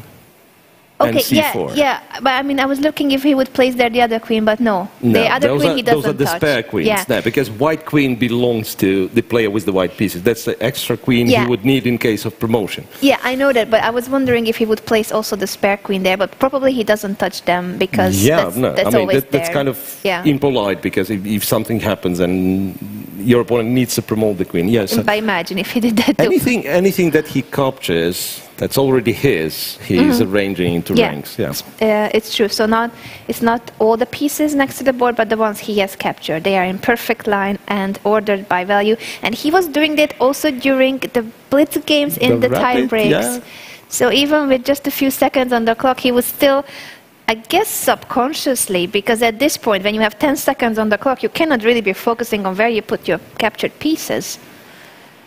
Well, an interesting decision taken by Evgeny. He goes d6, d5. He wasn't forced to do that, but he decides, why not? I'll grab some space if I'm allowed to. So d6, d5. And now I'm actually wondering what type of a pawn structure he's going for. So d5, I suspect white has to control the e5 square, just not to let black to build a strong center. And the question would be if c7, c5 will be played as well. Well, it does bring some sharpness into this game, because even like a passive move like queen e2, returning a little bit back, now does create a sort of a threat. c3, c4, applying pressure on the d5. If, say, this happens, so white again, once again, white is completely safe, not doing anything. But if he wants to, yes, c4, d4, c3, once again, trying to undermine this pawn. It's probably playing with fire, in fact. I don't really think it's a good operation for white, but at least the position can be somewhat disbalanced after d5. So maybe that will bring some liveliness, in this otherwise pretty boring position. Sorry for Evgeny. that. Sorry for that. This is becoming exciting, guys. This is becoming really exciting. You've just showed how it can become exciting. Yeah, let's see. But again, the feeling is like the intentions of the players are such that, well, let's not make it too exciting. Let's not get overexcited. I would love to see this position becoming something of an imbalanced, complex position with chances for both sides. So let's hope. Well, that's what actually it was yesterday in the game between those two. I mean, with those you need some minor pieces. I mean, that's the feeling. Like whenever you have the knight around, there are always some some tricks, some checks, some double attacks. We are missing the knights from the board. That's a pity. True. I still have hopes that this game can become interesting. It's not symmetrical, so from that point of view, it could be worse if it was a French exchange that I'm facing very often in my life. Yeah, I agree. And then, yes, maybe I'm telling the sad truth that this is not the most entertaining position, but for you guys at home, imagine like you're stripped of your engine and you have to play this position by yourself, and the structure is not symmetrical. How probable is the fact that you'd make a draw against those players with white and with black? So the position is fairly simplified, right? And looking at the engine, you just spam in the chat. I mean, I'd be doing this. I'd be writing in chat. That's a dead draw. Yes, show us the other game. That's what I'll be doing. But I was going to say, I think I would be capable of losing this with any colors, and not just against these two, because against these two I would lose rook up too, possibly. No, but maybe not rook up. Seriously, no. Rook up. I'm pretty confident with rook up. But yes, this position, if you forget that the evaluation of the engine must be around equal, it does have a lot of imbalances in terms of the pawn structure, how the pieces are placed, opposite side castling. So it is not a boring position, and they both need to be precise. Yeah, that is. That, you know, I mean, when those top guys playing, and sometimes like they play a game like this, trade the pieces, like create those threads, but the other guy doesn't fall for it. They make those draws look so ridiculously easy that anyone thinks, oh well, chess is such a simple game. Yeah, you bring rooks to the center, you trade them, you agree a draw and move 30. But no, when you try to play yourself against better opponents, you understand that any position can be lost. That's like you play it with white, you go for exchange French, you try to, well, you actually kind of follow all of your opponent's pieces to trade them, and you lose in the end. Yeah, absolutely. I agree with you. So if you have spare time, try to play this position in a friendly blitz game. It's not easy with any of the colors if we need to come up with the best moves all by ourselves. But these are the best players in the world. And we hope to see a really exciting masterpiece where both players will do their best to improve the position. Will they find a chance to imbalance the position further? Will there be any hope for either white or black to get more than an equal position? We shall see. Maxime plays queen to e2. Queen to e2, yeah, because I believe he wants to stop e6, e5 from happening. Will he be able to? Oh, that's another question.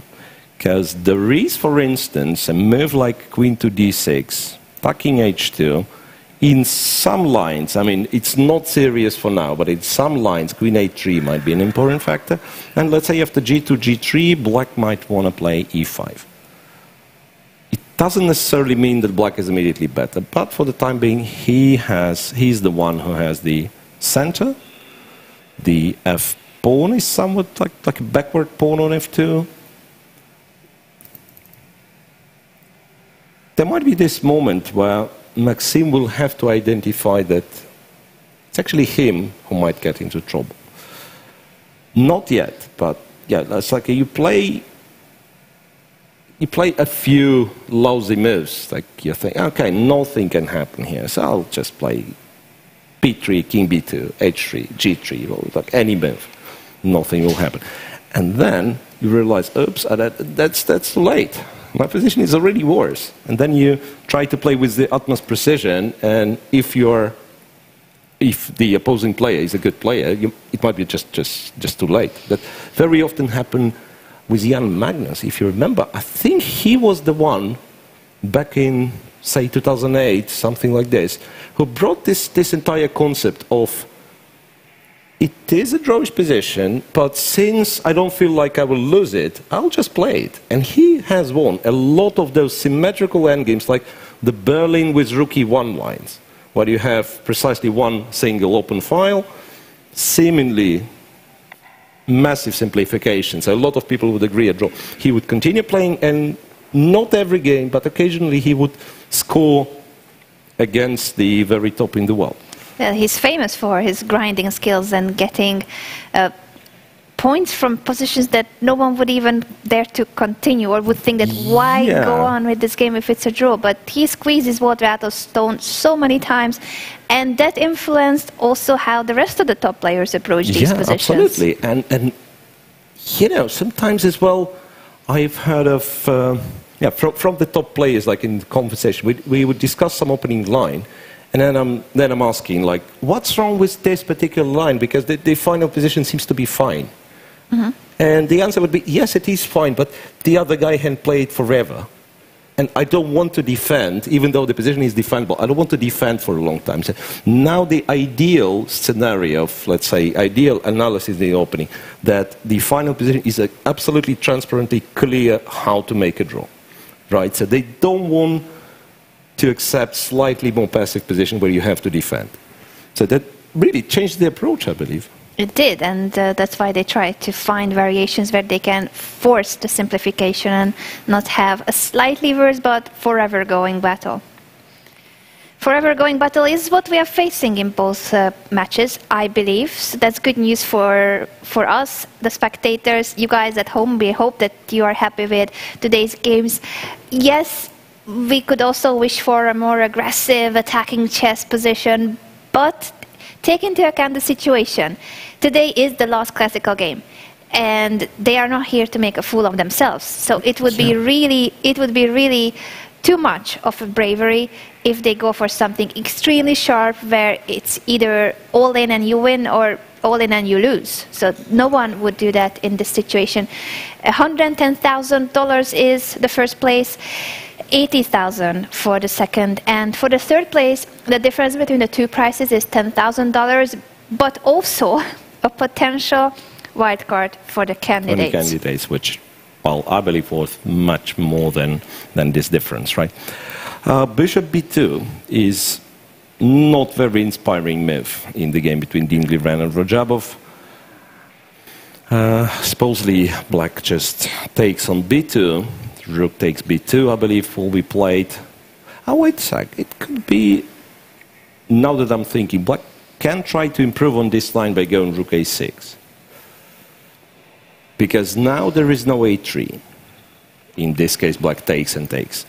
So bishop d4, rook d4. Now a2 pawn is hanging, so he's got to play rook b2 back. Then rook goes to a4. Who is better at all? Probably nobody. Probably nobody. Oh, well, white goes rook e1, tries to get to e7. Black we shall will take see. the pawn on a2, but the other rook will be activated. Yeah, that could be a possible scenario. I'm still hoping it won't be a rook endgame, but how do you not go for a rook endgame? Oh, well, yeah, I don't think black is in a position to try to avoid simplifications. I mean, because after all, he is pawned down. And at first, I was looking at this, like trade, go rook d3, attack this one, but then white has rook b3, which might still be a draw, but at least, you know, white keeps his extra pawn in this very case. But the more I look at it, the more I understand. Tiebreak tomorrow for the final, tiebreak tomorrow for the third place. Evgeny, don't be this optimistic about our chances of seeing a decisive result today. Yeah, I'm wondering, at the current stage of both positions, I would actually prefer this, the one that I have on my analysis board, Maxime Bouchier-Lagrave and Yu Yang-Yi. The chances for the result, in my opinion, are higher there because of queens are still on the board. And yes, the material is equal, but with queens on the board, with already not such a symmetrical situation in the center, I would believe that there will be something going on. While in Dingley and Rojabov, after bishop b2, you know, if you're a classy player, whom Timur Rojabov, of course, is, you should be able to make a draw, no problem. What is your prediction, guys, here on Twitch and YouTube? Do you think that the game between Dingley and Timur Rojabov will peter out soon to a draw, and we may then have the other game being more exciting? As Evgeny pointed out, there are queens on the board, imbalance in terms of the structure. Also imbalance in the structure here in the Dingley Ren game, an extra pawn for Dingley Ren, but his pawn structure is really weak. The a2 and d2 pawns are isolated, and his extra pawn is a doubled pawn on the f-file. So not an easy game to convert for Dingley Ren. We shall see which game will go on longer. What is your prediction? Let us know on Twitch and YouTube. What do you think will happen in the two games, and for how long we will see the players continuing today? Who will try? Yeah, well, that's a very nice way to put it. Like, which game's going to go longer? Well, that's also a question, right? We don't know the answer, and I would love to see the players trying. Of course, I think they will try as long as they see that they can try with a free hand, so there's no risk. Then they will try. But as soon as they may sense that the tables can turn, they will not want to take that additional risk. Yeah, you don't want to gamble in such situation where a loss is just like you lose the match immediately, right? So again, if you reach the point where there are two ways, and one of them is more or less a forced draw, and the other one would involve you taking an unnecessary risk, then you go, well, you play move one, you go for a draw. At least that seems to be the case with our players. I mean, there are people who are ready to take gamble in the chess world. Yeah, well, it's not that easy to come up with an example, though. Or thinking there are people who are... Who will put everything on the line in one game? Well, we have cases for quite the opposite. For instance, Magnus Carlsen not wanting to put everything on the line in that final game against Sergei Karyakin. And against Fabiano Caruana as well. Same against Fabiano Caruana in the last 2 games, even after having a better position in the final game. But he had it very clear. It was just so clear that all he wanted is to get to move 30, make a draw, call it a day, go for the tie breaks, because on move 30 he's better, and all he wanted was to offer a draw and go for the tie break. So in terms of mentality, he was very sure of what he was doing, and he proved that system works for him. This 3-0 on a tie-break, that was very, very impressive. Yes. Really impressive, so perhaps he rightly thought that he's a massive favorite on a tie-break, right? And he rightly thought that for long time. For years, Magnus Carlsen has never, ever lost a tie-break until this summer against Ding Liren. So Ding Liren, for many of you guys too, I've seen in the chat mentioning Ding Liren could be the next challenger of Magnus Carlsen. I agree that he's one of the main candidates. Also, let's not forget Fabiano wanting to get another chance. But Magnus will, I think at some point of his life, will need to face Ding Liren. That's my feeling. That's the feeling. Yeah, you are absolutely right on this one.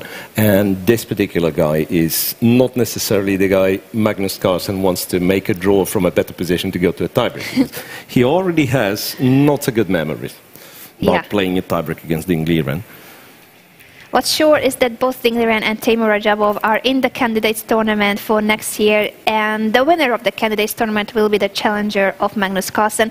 Ding Liren was the first Chinese grandmaster to make it to the candidates in the previous edition, and now he repeats this feat. He's also the first Chinese player to cross 2800, first player ever in history to qualify twice to the World Cup finals. Yep. He lost 2 years ago against Leon Aronyan. After 4 draws, he lost in the tie breaks. This time there aren't that many draws, but it's a tie. We shall see whether there will be tie breaks. Yes, and no move, well, since we are still talking about Ding Liren, no move in Ding Liren's position. Well, a reminder of Ding Liren's performance in the World Cup this year. So a 2-0 victory. That's the only perfect victory by Ding Liren in round 1 against Sean Press. Then, Sean Press was with us in the chat a few days ago. Yeah, well, then a victory against a game of Session on a tiebreak that perhaps was the match where we can say Ding Liren was in trouble at some point. He was losing in game 1 with white. It wasn't like the position wasn't lost until the moment he made a bad move. So it was like an accidental blunder, which Movsisyan could have taken advantage of. And then it would be a, well, absolutely different story. But the tiebreak was won quite convincingly. And then there were 2 tiebreaks against, well, first against Firouzja, second against Alexeyenko, both won 2-0 by Ding Liren. Then there was this match against Alexander Grishuk, a very nice victory in the English opening with the white pieces for Ding Liren. And then the semi-final against Yu Yangyi, 2 solid draws, and then once again a victory in the tiebreak. This impressive game when he was the one to be surprised in the opening, but found all the best moves of the engine.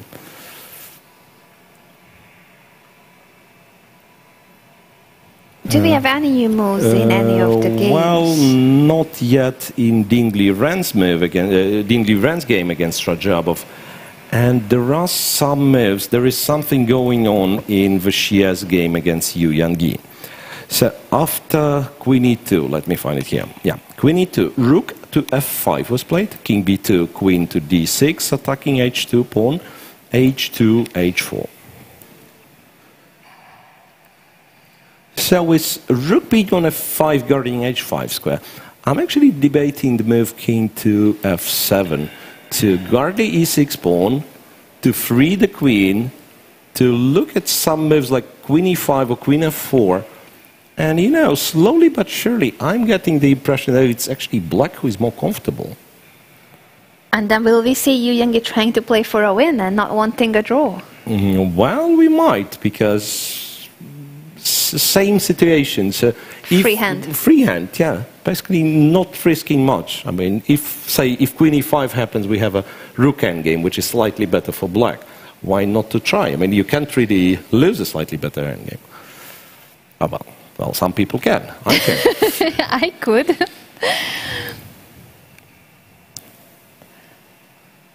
Right, Even so at top level chess, there were yeah, a few examples of, like, which game was that? It was a rook endgame.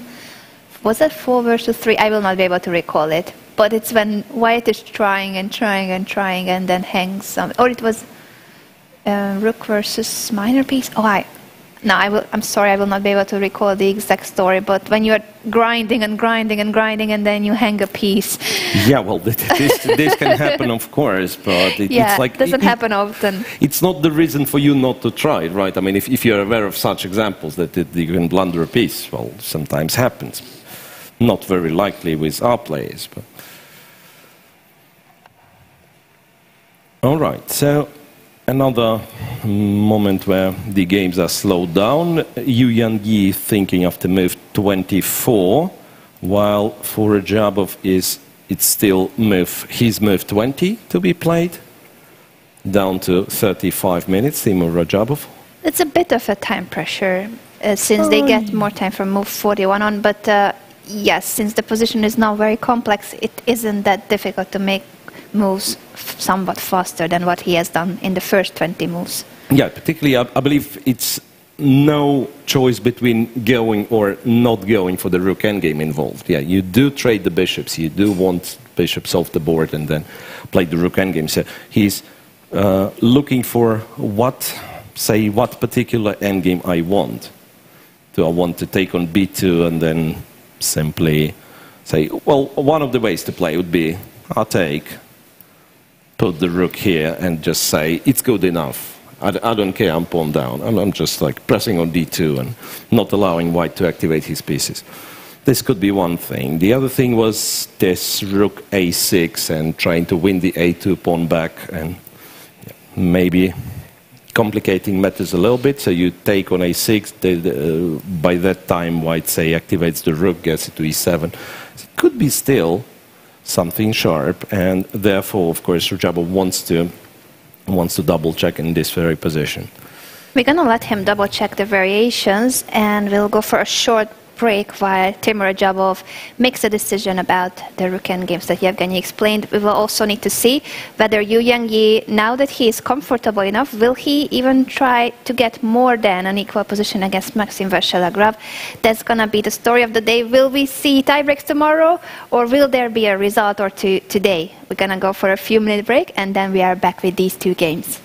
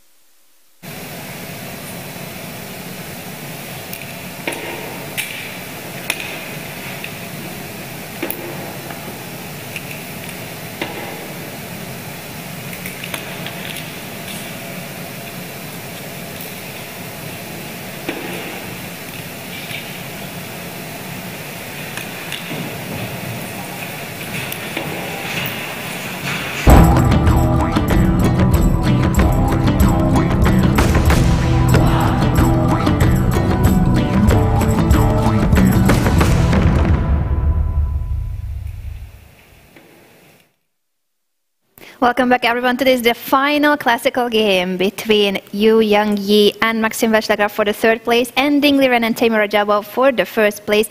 We have a couple of new moves, so let's just catch up with the players real quick. Rook and the bishop has been traded in the game between Ding Liren and Timur Rajabov. We have one game on them. What? Well, technically two. But since it's a move 31 in the game between Ding Liren and Timur Rajabov, they just agreed a draw. Oh no. They just agreed a draw. We can catch up with the moves. There was, well, like a proper sequence found by both players, because Rajabov did win the pawn back on a2, and it was already not clear who is better. Ding Liren created some threats, and Rajabov was more or less forced to trade one pair of rooks. It's a draw, the final game of the final, and it's a tiebreak tomorrow. So 4 classical games didn't give advantage to any of the players. Ding Liren won game 2, but then Rajabov immediately bounced back yesterday in game 3. And today, not that many chances there were.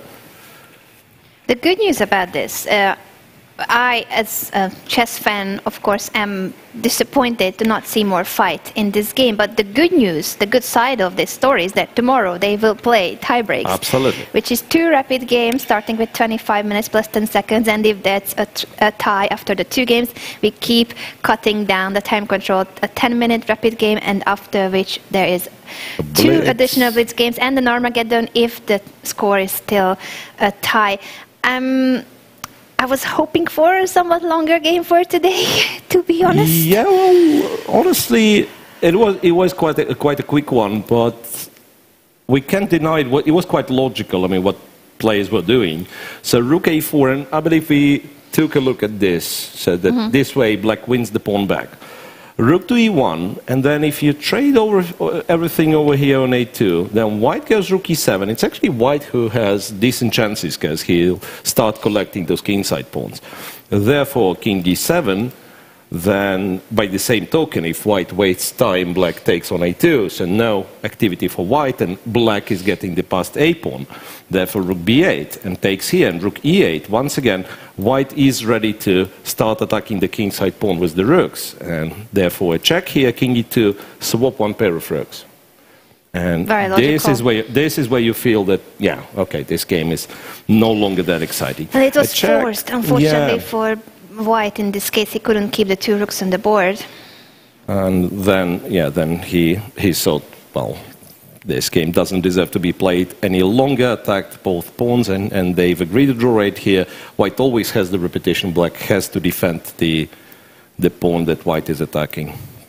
Therefore, a draw was agreed, so those 2 will be back to have a tiebreak tomorrow.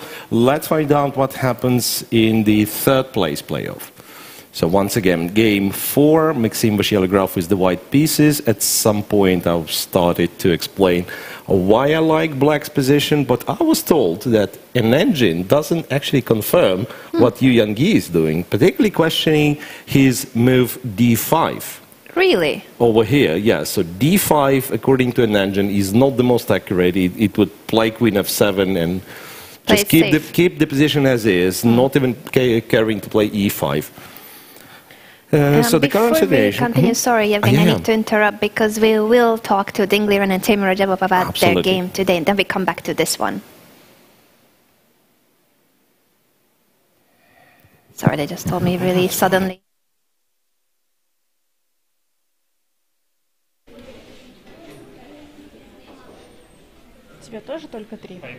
So the 4th game of the final match, Ding Liren against Timur Rajabov, has finished in a draw. So Ding, you played with the white pieces. How can you estimate your position after the opening and this game in general? He played bishop g2 that I hadn't prepared.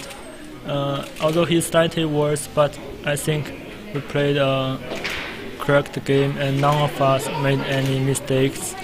So the draw is a very normal result. And what's your idea about this game? And so the end game with rooks, was it equal? Yeah, but it's like, you know, I mean, at this point already it's kind of hard to know to calculate anything. So at some point you're questioning even your decisions and so on, and especially in the crucial game. But okay, generally, I mean, it seems that black can probably hold with many ways there. But you know, you make one mistake and then it becomes tricky. So I was kind of worried not to make a mistake simply because I mean the position looks very simple, but in fact, okay, probably I can go even rook d3 instead of rook a6 and stuff. But okay, I mean like take on b2 and rook d3 and stuff should be drawish as well. But I mean, okay, it's slight plus for white, it's easier to play, and I was just thinking if I have to allow this, you know, rook penetration to e8 and stuff, or maybe rook e4 instead of this and check to d4, stuff like that, but after calculating the lines it seemed that it's just equal, so yeah, I just went for it. That's why I took so much time there, otherwise I would just play bishop b2 and rook d3, which seems to be very close to a draw as well, but okay, I saw that maybe it can become tricky at some point if white keeps the rook on b2, then tries to transfer the king from f1, g2, h3, you know, the fantasies of a 25th day of playing, but in general it should be draw as well, but okay, I mean, I didn't want to complicate it for myself, so try to do it in a convincing way. And generally, yeah, out of the opening, I mean, it's generally a known line for us, but I mean, there are some tricks and some ideas, but yeah, certainly it's a huge line. Mm-hmm. Yes, and now you're going to play a playoff tomorrow, so what do you expect from this match? Yeah, I got used to play playoff, so yeah, I'll prepare better with black pieces tomorrow. And you?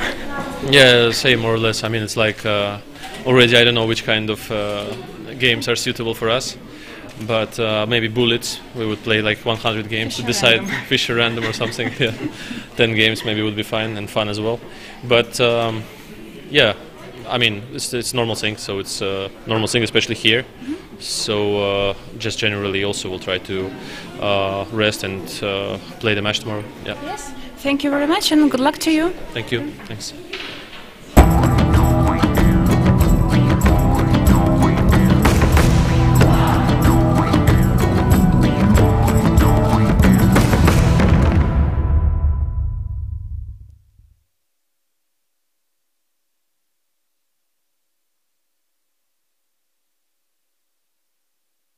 Have a handshake in the other game as well. As we switch back from the interview, that has been move 30 and a draw offer by Yu Yang after king f7.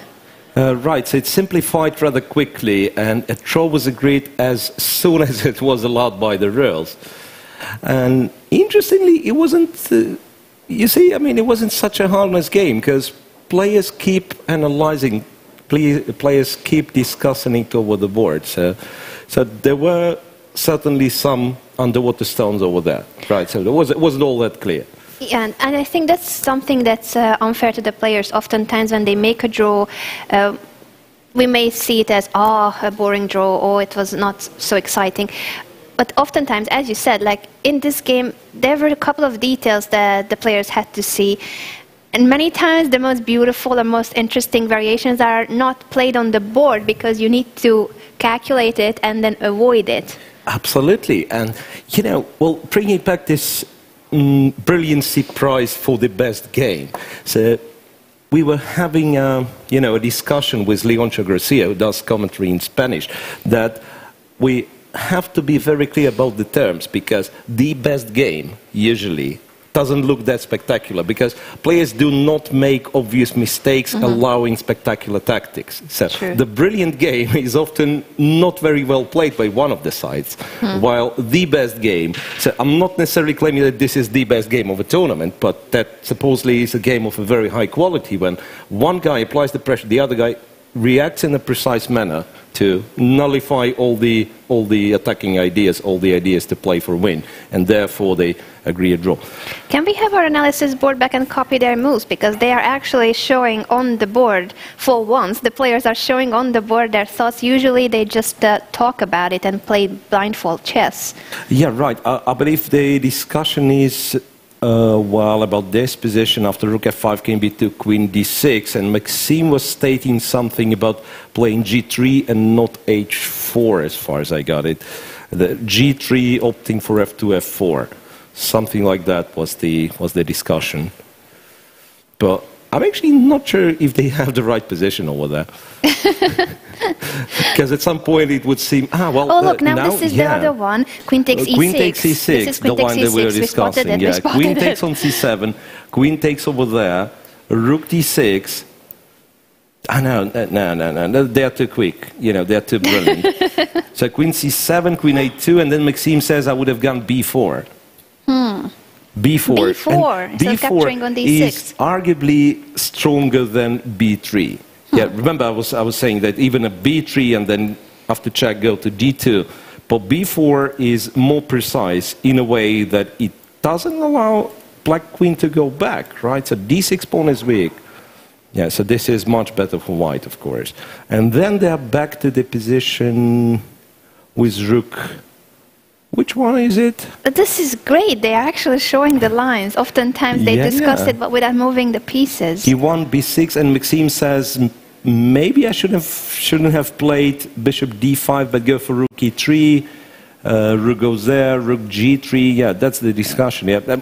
Actually, they are talking some very, very sharp lines here. I would love to go back to the close-up so that we can see the board.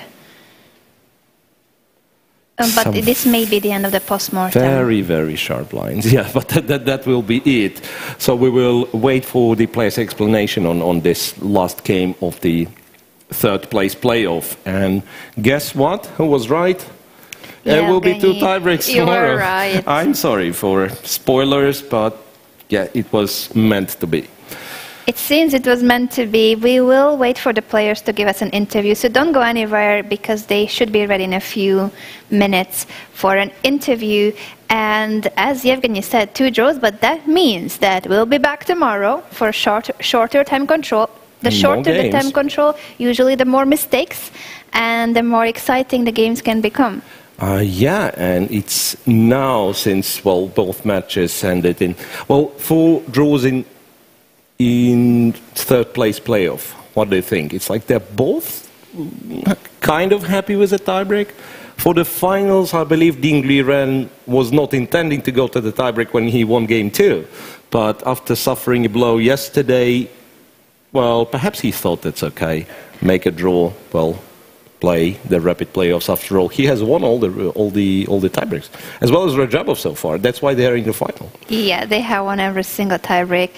Yesterday, for sure, was a heartbreaking moment for Ding Liren. I don't think he actually had in mind that he would get into trouble, especially in the Marshall that's supposed to be so well analyzed, and he has it also so well analyzed that he said he was out-prepared and he got into a very difficult endgame where he still didn't know where he made a mistake. Yeah. That was his evaluation after the game. Yeah, that was a particularly spectacular thing Rajabov has prepared. That, remember, we had him in the studio, and he said c5 is the move that would actually make a draw for black. But if we are throwing back to the moment we've seen it on the board during the commentary, I said, I'm playing bishop f8, not spending a single moment. So perhaps, yeah, I didn't delve deep enough in the position. But point being that it really slips away from you. The critical moment where you actually have the best move to play. And after bishop f8, knight c5, it was already somewhat problematic. Rajabov clearly shown how tough it was for black. Yeah, black later on missed few chances for a better defense, but that was very well played game by Rajabov. It was a brilliant game. And we shall see what tomorrow will bring between these 2 players. A funny suggestion by Rajabov that they could play in bullet chess or Fischer random. Games, yeah. 100 games playoff in bullet chess, which means 1 minute each, no increment. Yes, but what's going to happen one more time? Tomorrow, 2 games first with the normal rapid time control, that is 25 minutes plus 10-second increment. If that's a tie, we're going to have a shorter rapid game, a pair of shorter rapid games with 10 minutes plus 10 seconds, and then cutting down to blitz in case this is still a tie. And the final stage is the so-called Armageddon, sudden death. That's 5 minutes for white, 4 minutes for black, but in case of a draw, black wins the game. So that would be black being declared the winner of the match. Yeah, and I remember still those, well, in a way, ironic matches where all the games would finish in a draw and then just the lucky guy who had black in the final Armageddon game would win the match.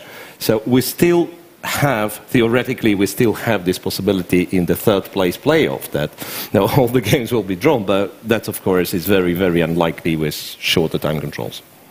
It's going to be very exciting to see the tie breaks. I'm looking forward to that. And who will out-prepare who?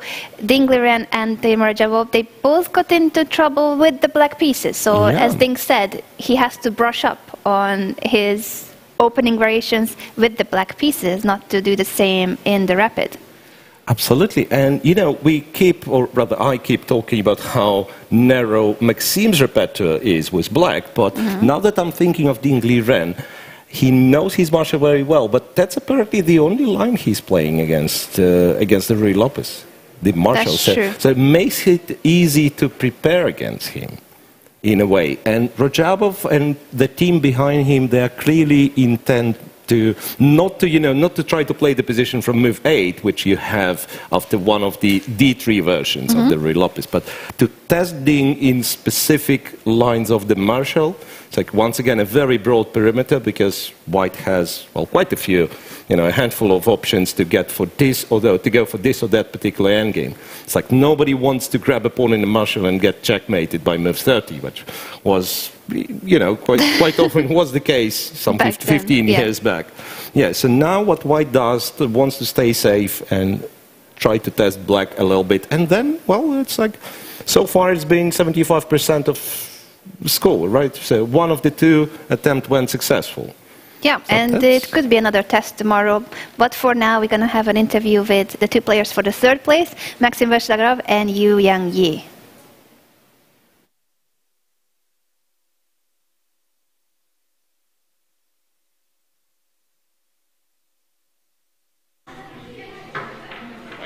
So we are on air with Maxim Vershlagrov and Yu Yanyi. So the fourth game also finished in a draw. It was the Petrov defense once again. So what can you say about this game? Yeah, I was very close to be seriously better. For instance, I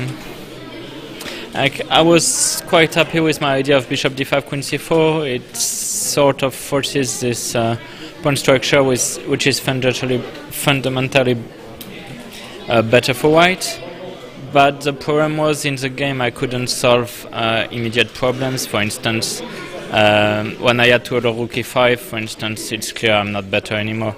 But if I manage to get f4 in a timely fashion with this rook on f5, it's suddenly extremely unpleasant for black. So yeah, I felt I was very close to being seriously better, but I never could quite manage. And do you agree with this assessment? That you could be worse in this position? Yes, maybe middle game white some moment have a chance, I think, but I don't know how to play white. Yeah, I think it's okay today. How do you estimate your chances in the playoff? Yeah, I don't really care anymore. I mean, of course I care, but today is, tomorrow is the last day, and that will be very welcome. And what about you? Yes, tomorrow last day, yeah. I hope tomorrow play good game. Maybe tomorrow, sometimes I win, sometimes Maxim will win rapid. I think balance, yeah, tomorrow, yes. Thank you very much and good luck to you. Okay, yeah, thank you. Thank you.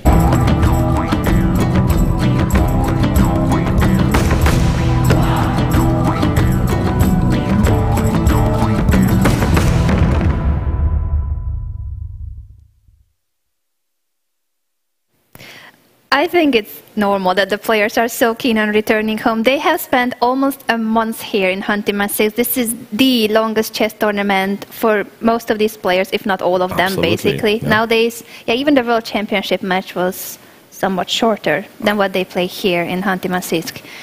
Well, and during those interviews, there was a lot of, very good points brought by the players that I would clearly stand by, but I cannot agree more that, well, tomorrow is the last day of this tournament. That's what makes you happy.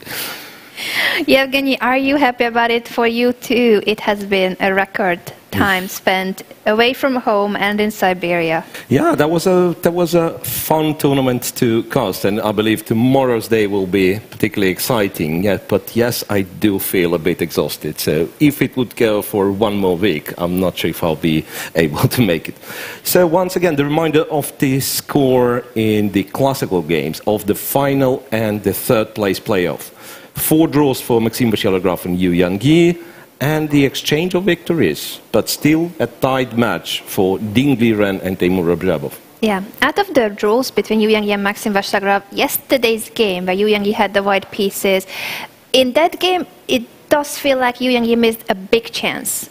As Maxime said in the interview, if the rook trade was prevented on the back rank, he probably was even a lost position. That was his evaluation. He said he had no idea what he would have done in that moment. Yeah, right. So, well, despite the fact that indeed this third place playoff looked like much quieter match compared to the final, but there's been a lot of tension as well. And sometimes, you know, going for those 2 players, going to a tiebreak, and then you would expect, well, those guys, they'll make draw after draw after draw. But no, very often those matches, they are resolved in the very first portion of a rapid playoff, as, by the way, was the case in the previous World Cup for the final between Ding Liren and Aronian, because there was very solid 4 draws in the classics. And then Aronian more or less easily won 2-0. Yeah, that will be something to think about for Ding Liren. Well, obviously, 2 years have passed, so I don't think he feels like, oh, 2 years ago I had to play tiebreaks in the finals and I lost both rapid games. But you don't forget your past, do you? He has improved his chess a lot, so he said that now he is a favorite here in that match. He wasn't a favorite. But he will definitely remember yesterday's game, which was painful that he lost his advantage in the match. Right, so that I'm not even sure, I mean, whom would I give the psychological advantage in those tiebreaks? If this last game, the bounce back would happen today, then clearly the player who kind of got into danger of being eliminated in the last game, but then comes back, then of course he has an advantage going to the last game. So for Ding Liren, in a way, it's good that he lost yesterday and not today, right?